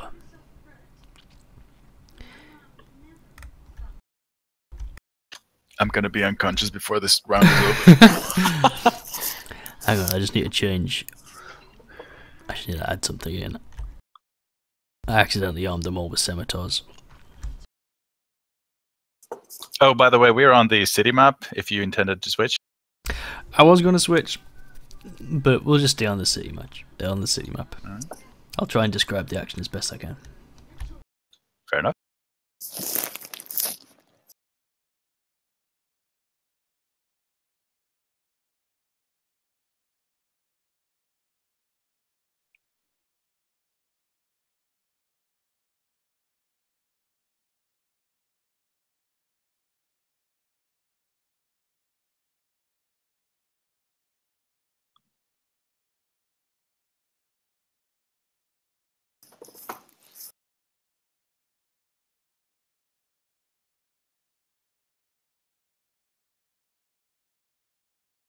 Oh, that's annoying.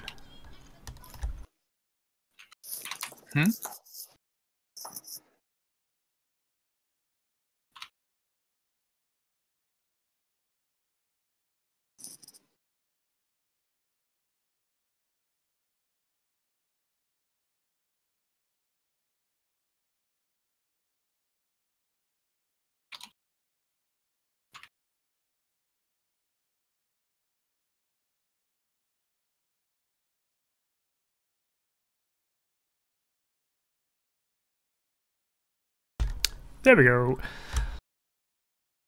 So he swings out with his club.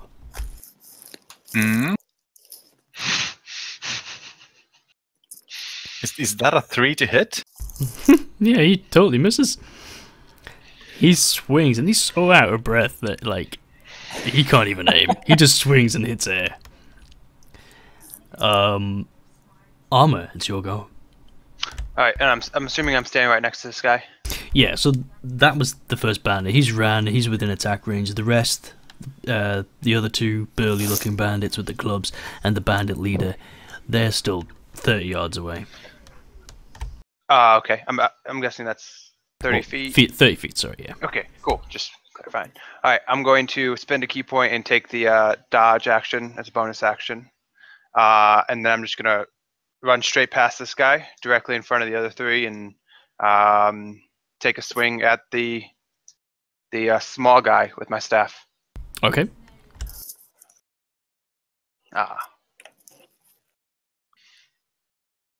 And I'm assuming the other guy gets an attack of opportunity on me. I'll say no. I'll say because he's so burly, he's out of breath. He's not going to be able to. Right? To get an It's a attack 12.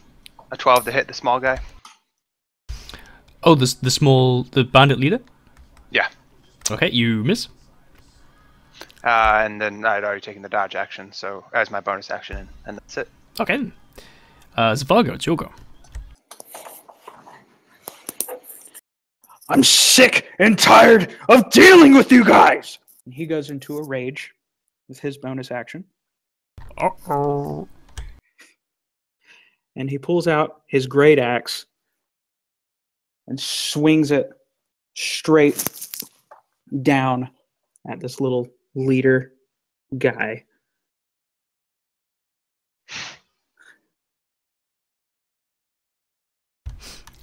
Wow. Yes, you hit.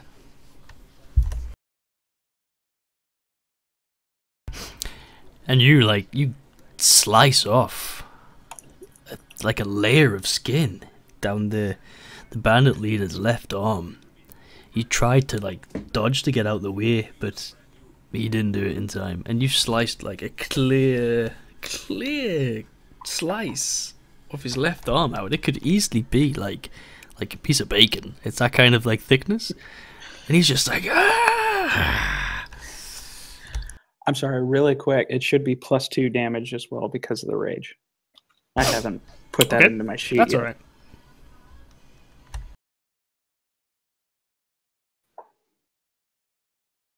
Next is Torben. Could I find a point where as many of them as possible are within 20 feet of said point? Yeah, so they're 30 feet away, and the bandit leaders are there, and then either side of the bandit leader, there's 2 other bandits, and Zavargo is pretty much within them as well. So, And I'm there too. oh, and Torben's there as well. Yeah, sorry. Armor. Sorry. Oh, right, they are. So it's just you and the out of breath bandit who tried to attack you earlier.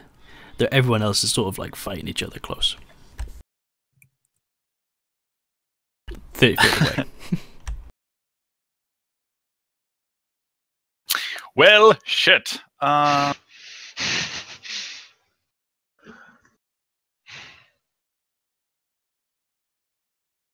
Yeah, I'll. This is gonna feel so weird. Fuck it. I'm gonna cast sleep on a point so that the fat guy next to me falls asleep. Nothing else. I mean, if I can get any of the other, it's gonna be a point and then a 20 feet radius from that point. It's gonna be all creatures in that are affected by the sleep spell. But I'm gonna try to primarily get the fat guy next to me. And if there's any other enemies, then that would be a bonus. Okay. But I guess they're 30 feet away? Yes, they're 30 foot away. Alright, then it's just the fat guy then. Okay. I didn't mean to roll again. I'm sorry. Hang on. Where is the thing? I haven't cast sleep with this character sheet before, so let's see. Alright. Basically, starting with the creature that has the lowest current hit points, each creature affected by the spell falls unconscious until the spell ends, the sleeper takes damage, or someone uses an action to shake or slap the sleeper awake. Subtract each creature's hit points from the total before moving on to the creature with the next lowest hit points. A creature's hit points must be equal to or less than the remaining for that total. A creature's hit points must be equal to or less than the remaining total for that creature to be affected. So if he has 19 or less health, he would fall asleep. Yep. So that out of breath burly bandit just lets out this big yawn. I feel sleepy. And he falls asleep and he just leans forward and he just rests on you for a bit before slipping off and falling on the floor.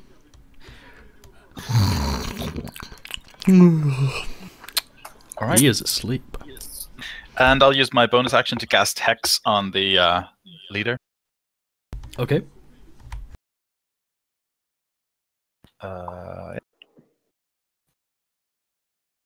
Well, actually, that depends on the rules, I guess, because they're both level 1 spells. So if we're going by the book, I can't actually cast that. The right. Critical Role has the house rule that you can cast below level 2 spells, but how do you want to do that? If we do it, it would work both ways, so any character I make would be able to do it as well. If you're fine with that, then we can do it. Sure. Alright. Alright then. Right. All of my spell slots used. No, not all. I still have one. It's fine. But yeah, that's my turn. Next is one of the big burly bandits with a club. He turns to Savago. He knows Savago, and he wants to get a hit in on his so he can go back to the pub and tell his friends he's managed to get a good hit on Savago. He swings out with his club.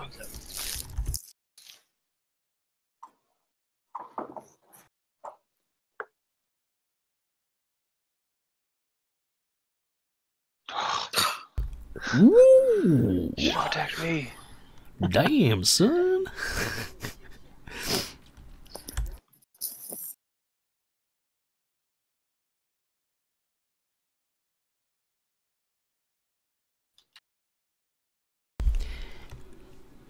It's an amazing hit on Savago. His club, it's like this guy has hit a home run. He swings out.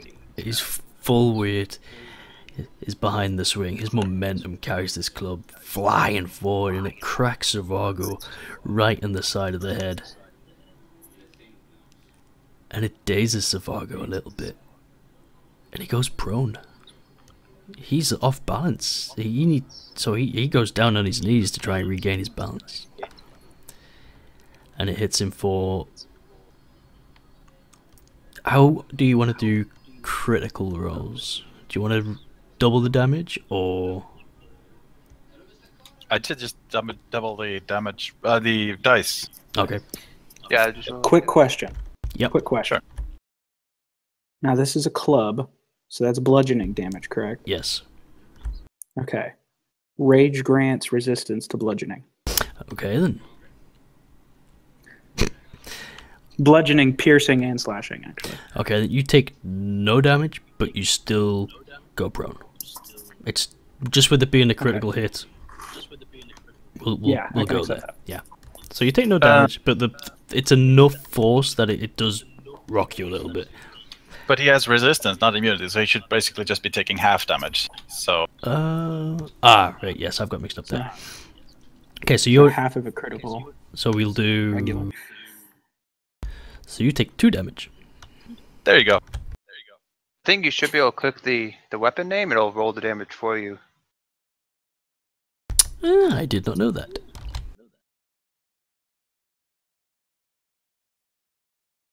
So Handy. 2 damage. Next is the other burly looking bloke, and he looks inspired. He has been inspired by his friend hitting like a home run on Savago's skull, and he wants in on this as well. So he's gonna swing for the fences.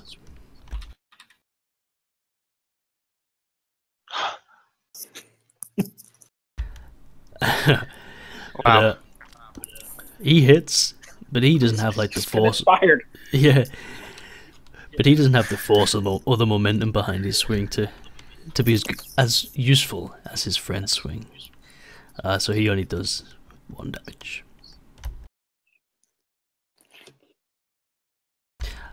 Next is the bandit leader. He's like trying to like hold his arm. He's taking his jacket off and he's wrapping it around his arm that's just been sliced down. And that'll be his turn. He's too preoccupied trying to get his arm under control. And then hit the other bandits. He's still asleep. Next is Armor. Alright, I'm gonna swing at the bandit leader with my staff. And then I'm going to bring my knee up and just kind of knee him between the legs. Alright, well, 23 with the staff. Yeah, that connects. It's 5 damage. So your staff comes down and he doesn't see it coming because he's trying to patch up his arm still, and it smacks him right in the right hand side, almost winding him, and he's like, oh, but it grabs his attention just in time to see your knee strike coming in, and he just takes a step back, avoiding it. Zavago, your go. Out of curiosity, is it going to take an action for me to get up from being prone, or just half my speed? I'm going to say an action in this case. Okay. Well then, If it hadn't been like a critical hit, I would have said half your movement. Yeah, I got you. But it was a pretty good hit, so I'm pretty much knocked on my back, right? Yeah, you're like dazed and sort of, prone. Okay. Well, then Zavargo is going to have to go ahead and take this turn to go ahead and regain his composure. Okay, Tarbin? I'm gonna sling a pebble at the leader. Okay.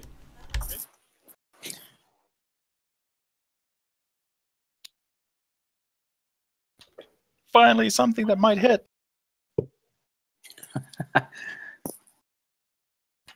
I take it 17 hits. Where's AC? The magic pebble flies through the air towards the bandit leader.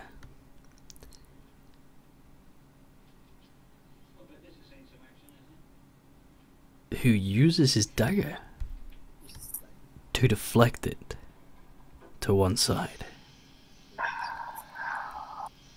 Just in time. It was close. It would have hit if he hadn't used his parry. I see.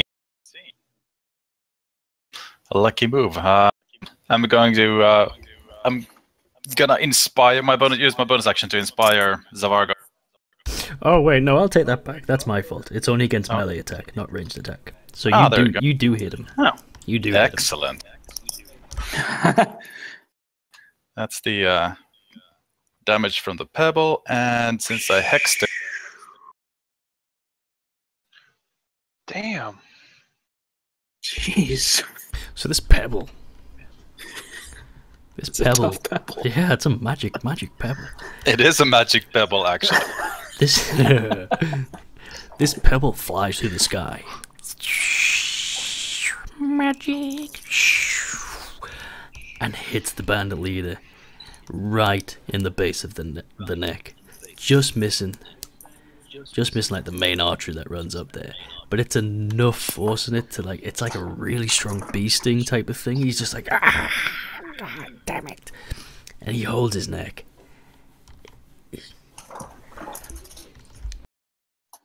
Alright, yeah, I'll use my bonus action after that to inspire Zavargo. Okay. My red friend, it is time to finish this. So you get couldn't agree more. You gain a 1d6 inspiration die you can use for your attacks if you need to. Not for the damage, but for the attack. Or any saving throws, I think, as well. Or skill checks. Wow, okay. So one of the burly bandits can see that his leader, sort of like the capo, if you like, is getting absolutely bludgeoned by flying magic pebbles. He's had his left arm sliced into a thin piece of bacon by the Dragonborn, and he's just like, oh no. If he hadn't hit Zavargo for a home run before, he probably would have just turned and fled by now. He's not getting paid enough to put up with this crap. But he feels like he can put another good hit in on Zavargo to make for a great story back at the pub later on. So he swings for Zavargo again.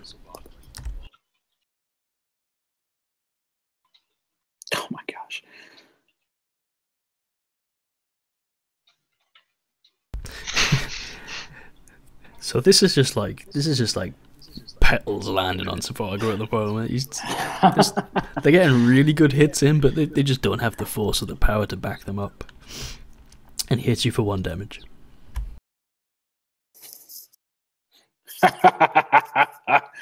What was that? Intimidation roll? Oh. Well, fun. Okay. Now. For a moment, it looks like the bandit that just hit you was gonna, like, drop his club and run away. But his friend next to him goes, "Don't worry, I'll give it a go." And he swings as well.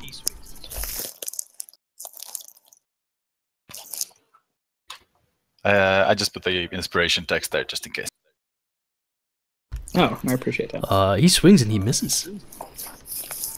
Next is the bandit leader. And he's just like, "Oh, Savargo, I'm gonna stab you right in your eye."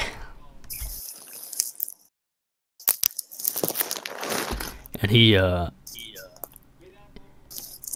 swings out? No, he lunges forward with his dagger.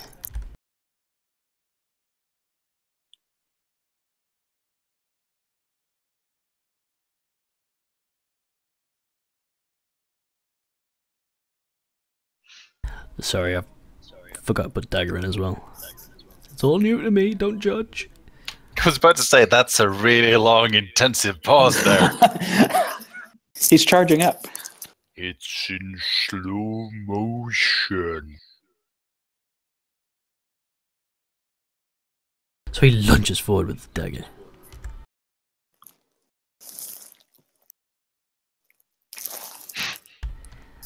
But he's just too preoccupied with his arm and like this whelp that's growing on his neck from where the magic pebble hit him. It's like this lump now.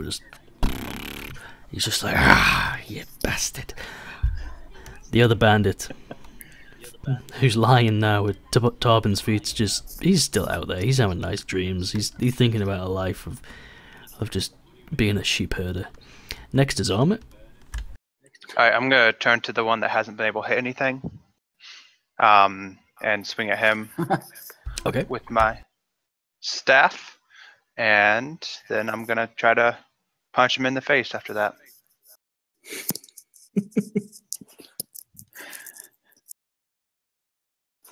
So was that one of the burly bandits? Yeah. Yeah. Yep, one of the bandits. Yeah. So your staff, it doesn't hit him.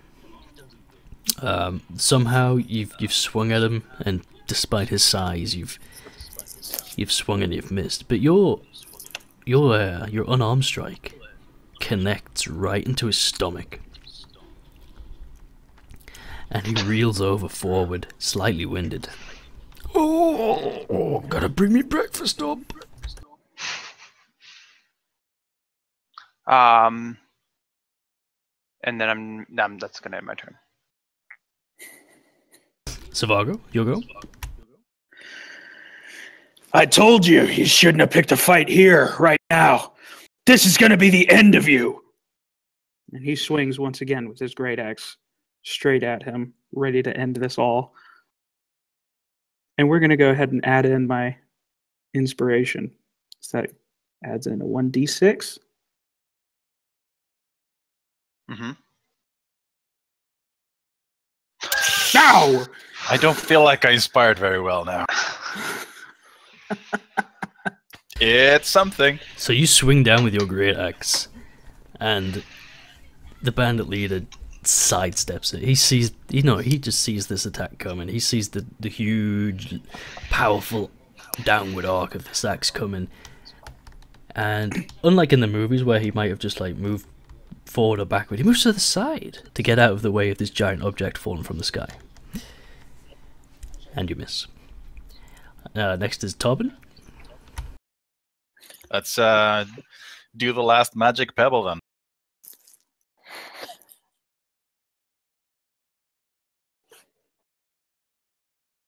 That would be a 16. Who was that at, sorry? The leader. Okay, the leader. This magic pebble flies towards the leader again, and zips past his ear, just like the first one, and it goes through the window behind him again. Crap in a handbasket. Muttering slightly under his breath, Tarban's going to take out 3 more pebbles and cast another magic pebble on the 3 as a bonus action. Okay, sorry, I should have checked before we even started. Has everyone updated their character sheets because you're all level 2? I have at least. Yeah? Yep. Cool. I have a whopping 14 hit points now. Tank, tank, tank, tank, tank, tank, tank. But yeah, yes, that's after doing the bonus action. That's my turn. Okay, the bandit that managed to hit a home run the first time round, he's gonna swing again, Ed, but he's seeing that his shots at Zavago just aren't doing much at all, and this, if anything, it seems to be making this Dragonborn angrier. So he turns his attention to armor and swings his club. That hits. Alright. And he hits armor right in the side of the arm with his club, and he can see that this is done more. This is much more effective against the human than it is on the Dragonborn, and he's just like very pleased with himself. His bandit friend, seeing this, decides to do something similar, and he turns and looks at armor as well, and it's like, don't worry, I'll hit him as well. And he swings his club. That misses. But much like the rest of the battle, he continues to miss. That's what we call a Tarban roll right there. Well, where the second roll's amazing. Yes. The bandit leader, he's glaring at Zavago. He's like, "I know you bloody dragonborns don't like being stabbed." And he lunges forward again with his dagger. But he can't hit. He can't hit at all. His arm and his neck, it's just too much of a distraction for him. The other bandit, he's still asleep. He is drooling a little bit now, and its armors go. I'm gonna. Is the one that hit me the same one that I already hit? There's Alright, several on you now, I think. Yeah, the one that hit you is the one that hit the home run on Zavago, and he hasn't been hit yet. The one that swung and missed, he has been hit. He was the one you hit previously. Alright, I'm gonna attack the same one I hit before. Okay. With my staff. There we go. Nice. That's a good hit. That hits. Still crappy damage rolls. That's 6 damage, and then yeah, I'm just gonna attack him again. Again, try to punch him in the face since that worked last time. Not this time though. Okay, so you stab out with your staff right into this bandit's stomach, and it's a good hit, and it reels him over, totally winding him, and he's clutching his stomach, and it looks like he might be bringing up his breakfast like he had warned before. But a stroke of good luck is, as he's leaning forward, clutching his stomach, your follow-up attack, your fist, swings at where his head was, but actually goes over and hits the air. Alright. And that's it. Zavago, you'll go. All right, really quick. It's been more than 10 turns since I last went into a rage, which means my rage is now over. Because No, it's not more than 10. It's more than 10 turns, but not Rounds. more than 10 rounds. So Is it 10 rounds? Yeah. Because it just says 1 minute. It just says 1 minute. Each turn is only like 6 seconds, if that. yeah, and everybody's turns are basically at the same time, so it's basically like 10 Okay, so I'm rounds. still good in my rage. I was Oh, just yeah. making sure. 'Cause- Yeah, that's fine. okay. Well, that's perfectly fine with me. You turned your attention away from me. Fine. And he picks up he attempts to pick up the bandit thug who got a home run on him so he could hit the bandit leader with him instead. All right, I like this. Improvised weapon. Yes, improvised weapon. Which means that's I don't have a thing set up for an improvised weapon. I guess the DM would decide first if you can just lift him up or need some kind of strength check. Yeah, first of all, do a do a strength check. Ow! Well, whatever. I'm gonna roll against it with a dexterity. If yours is higher, you've grabbed him. Oh, good.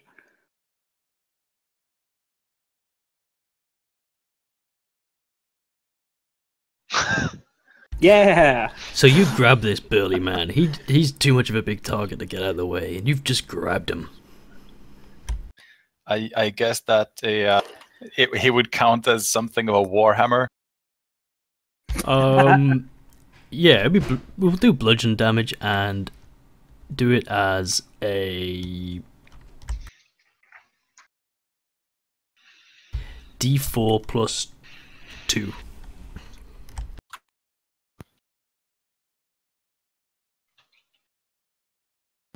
Wouldn't it be plus his strength modifier, or is that just 2? Oh, I was just guessing it was 2. What's your strength? My strength modifier is 4. Okay, plus 4. Roll to hit. Roll to see if I hit first. Yes, Yeah, please. I assume that would be just a D20 plus the strength and not with the... There you go. Oh, Never mind. wow. Never mind. So 2d4 plus 4 then? Yes, please. 2d4 plus 4.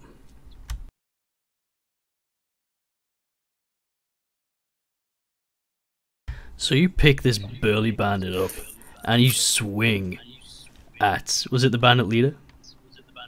Yes. Yeah. And you swing at the bandit leader, and you knock the bandit leader on his arse. But you also see that you've actually, you've knocked head to head, so the burly bandit's head's knocked into the bandit leader's head. And the bandit you've just swung has been knocked unconscious. And he's out. He's out for the light. He's gone. The bandit leader is on his arse. Okay.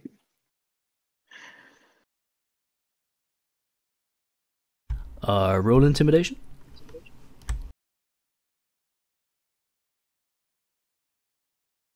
Never mind.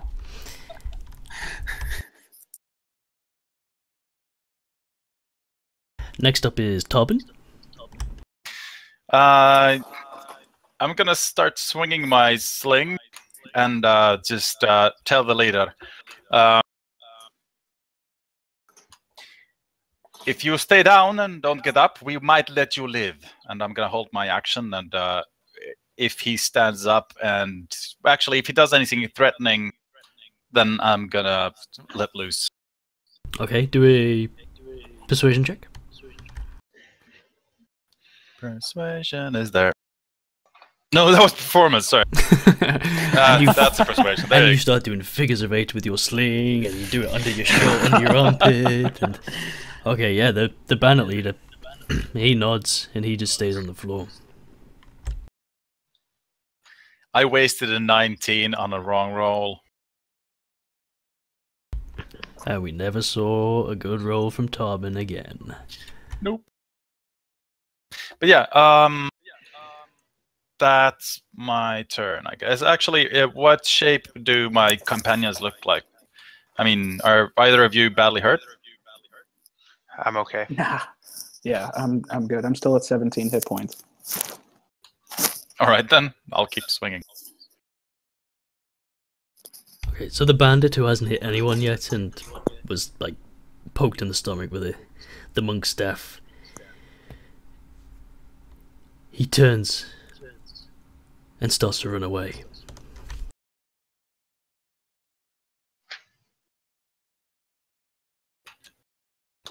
I'm gonna let him run. I can't really do anything to that anyway.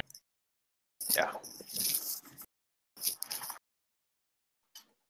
The bandit leader's sat on the floor. He's got one hand on his neck where the magic pebbles hit, and there's like a great big bruise forming there now. It's pretty big. He's finding it hard to move his neck, and his left arm, despite his best efforts of making a bandage out of his leather overcoat, it's still like bleeding bad. He knows he's defeated.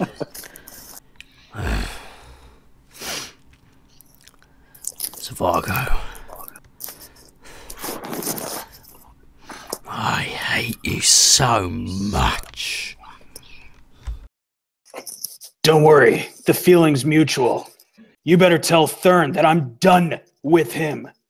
I better not see any of you after me anymore, or any of my friends.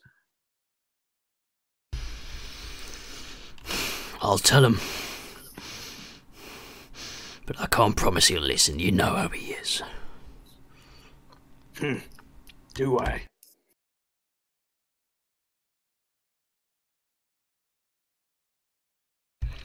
The bandit leader is like breathing heavily.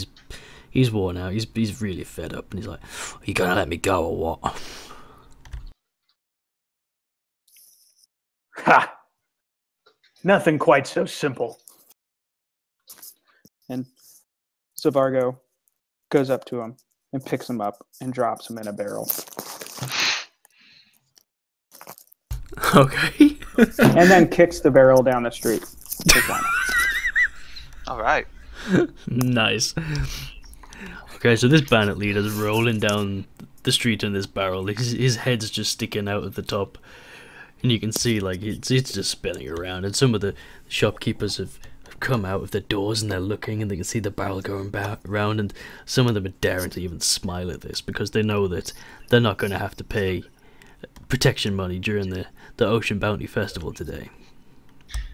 So we had one who's unconscious, we had another who ran away, one is rolling in a barrel, and the fourth one is asleep, right?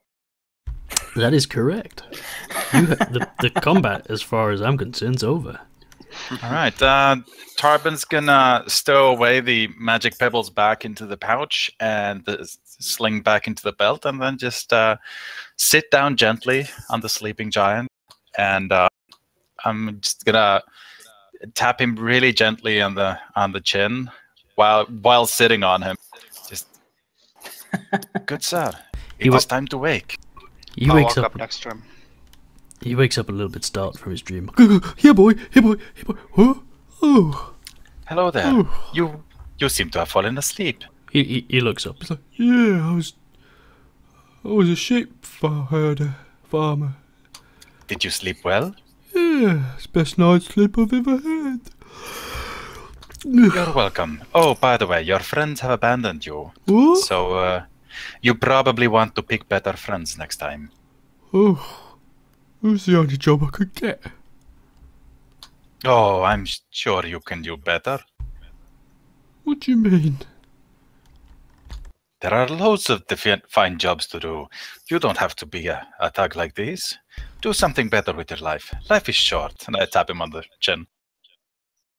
Oh, but it's all I've known. No one's ever told me I can do better before.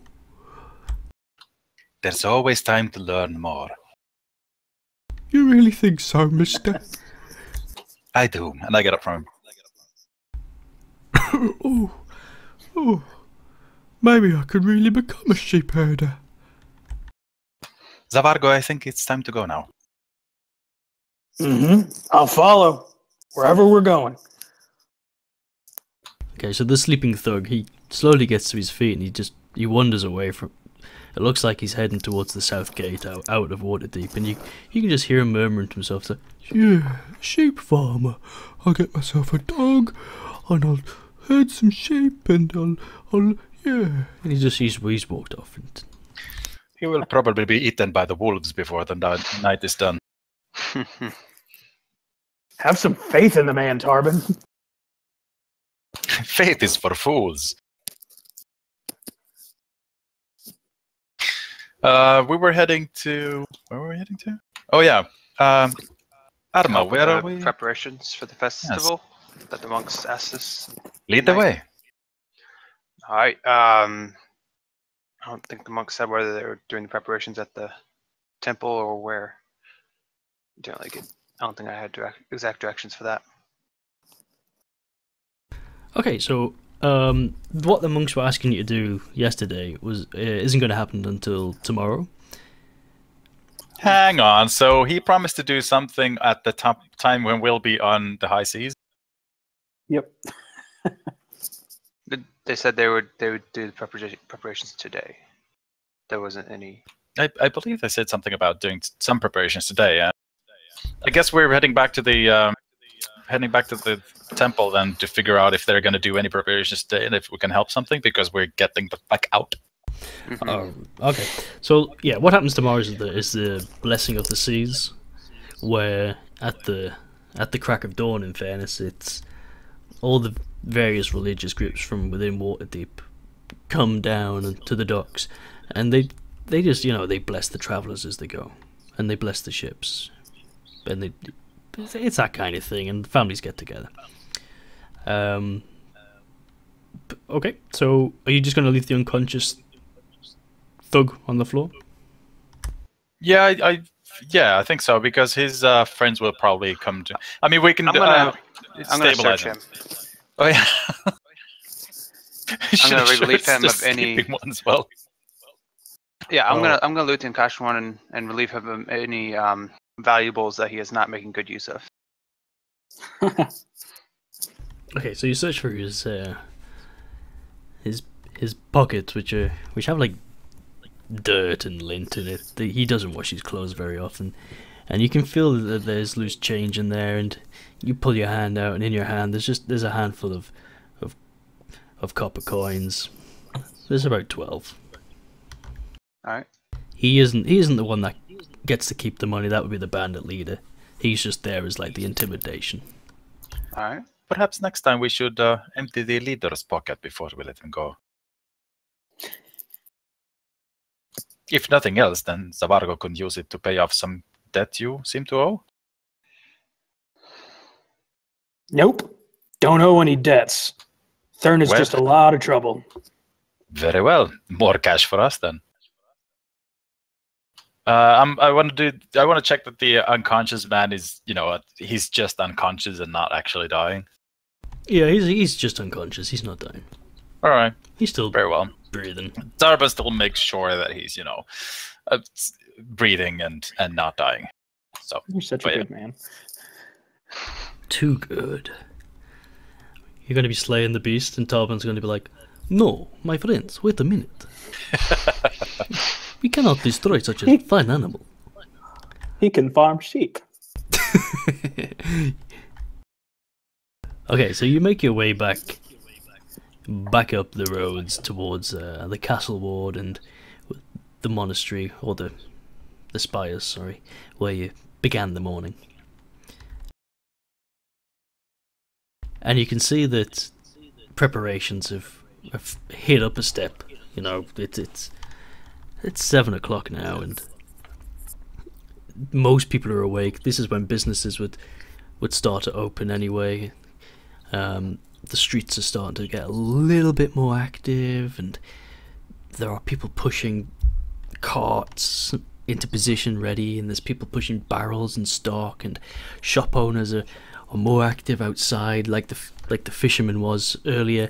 And as you keep walking, you check over your shoulder, and you can see that in fact the shop owner you were speaking to earlier, the fishing rod guy, has came out of his shop, and some of his shop owner friends have came out of their shop as well, and they're looking over the prone body of the bandit thug you've left in the middle of the street, and you're not too sure, but it looks like with the sole of their foot they're pushing him, and maybe just having a slight little kick as a way to get a bit of revenge on him. But the Ocean Bounty Festival is really starting to come into life now. It's not ready to start. It doesn't start till a little bit later in the morning, but you can tell that people are preparing. There's a buzz happening now around the streets. But we'll have to wait till next week to find out what happens.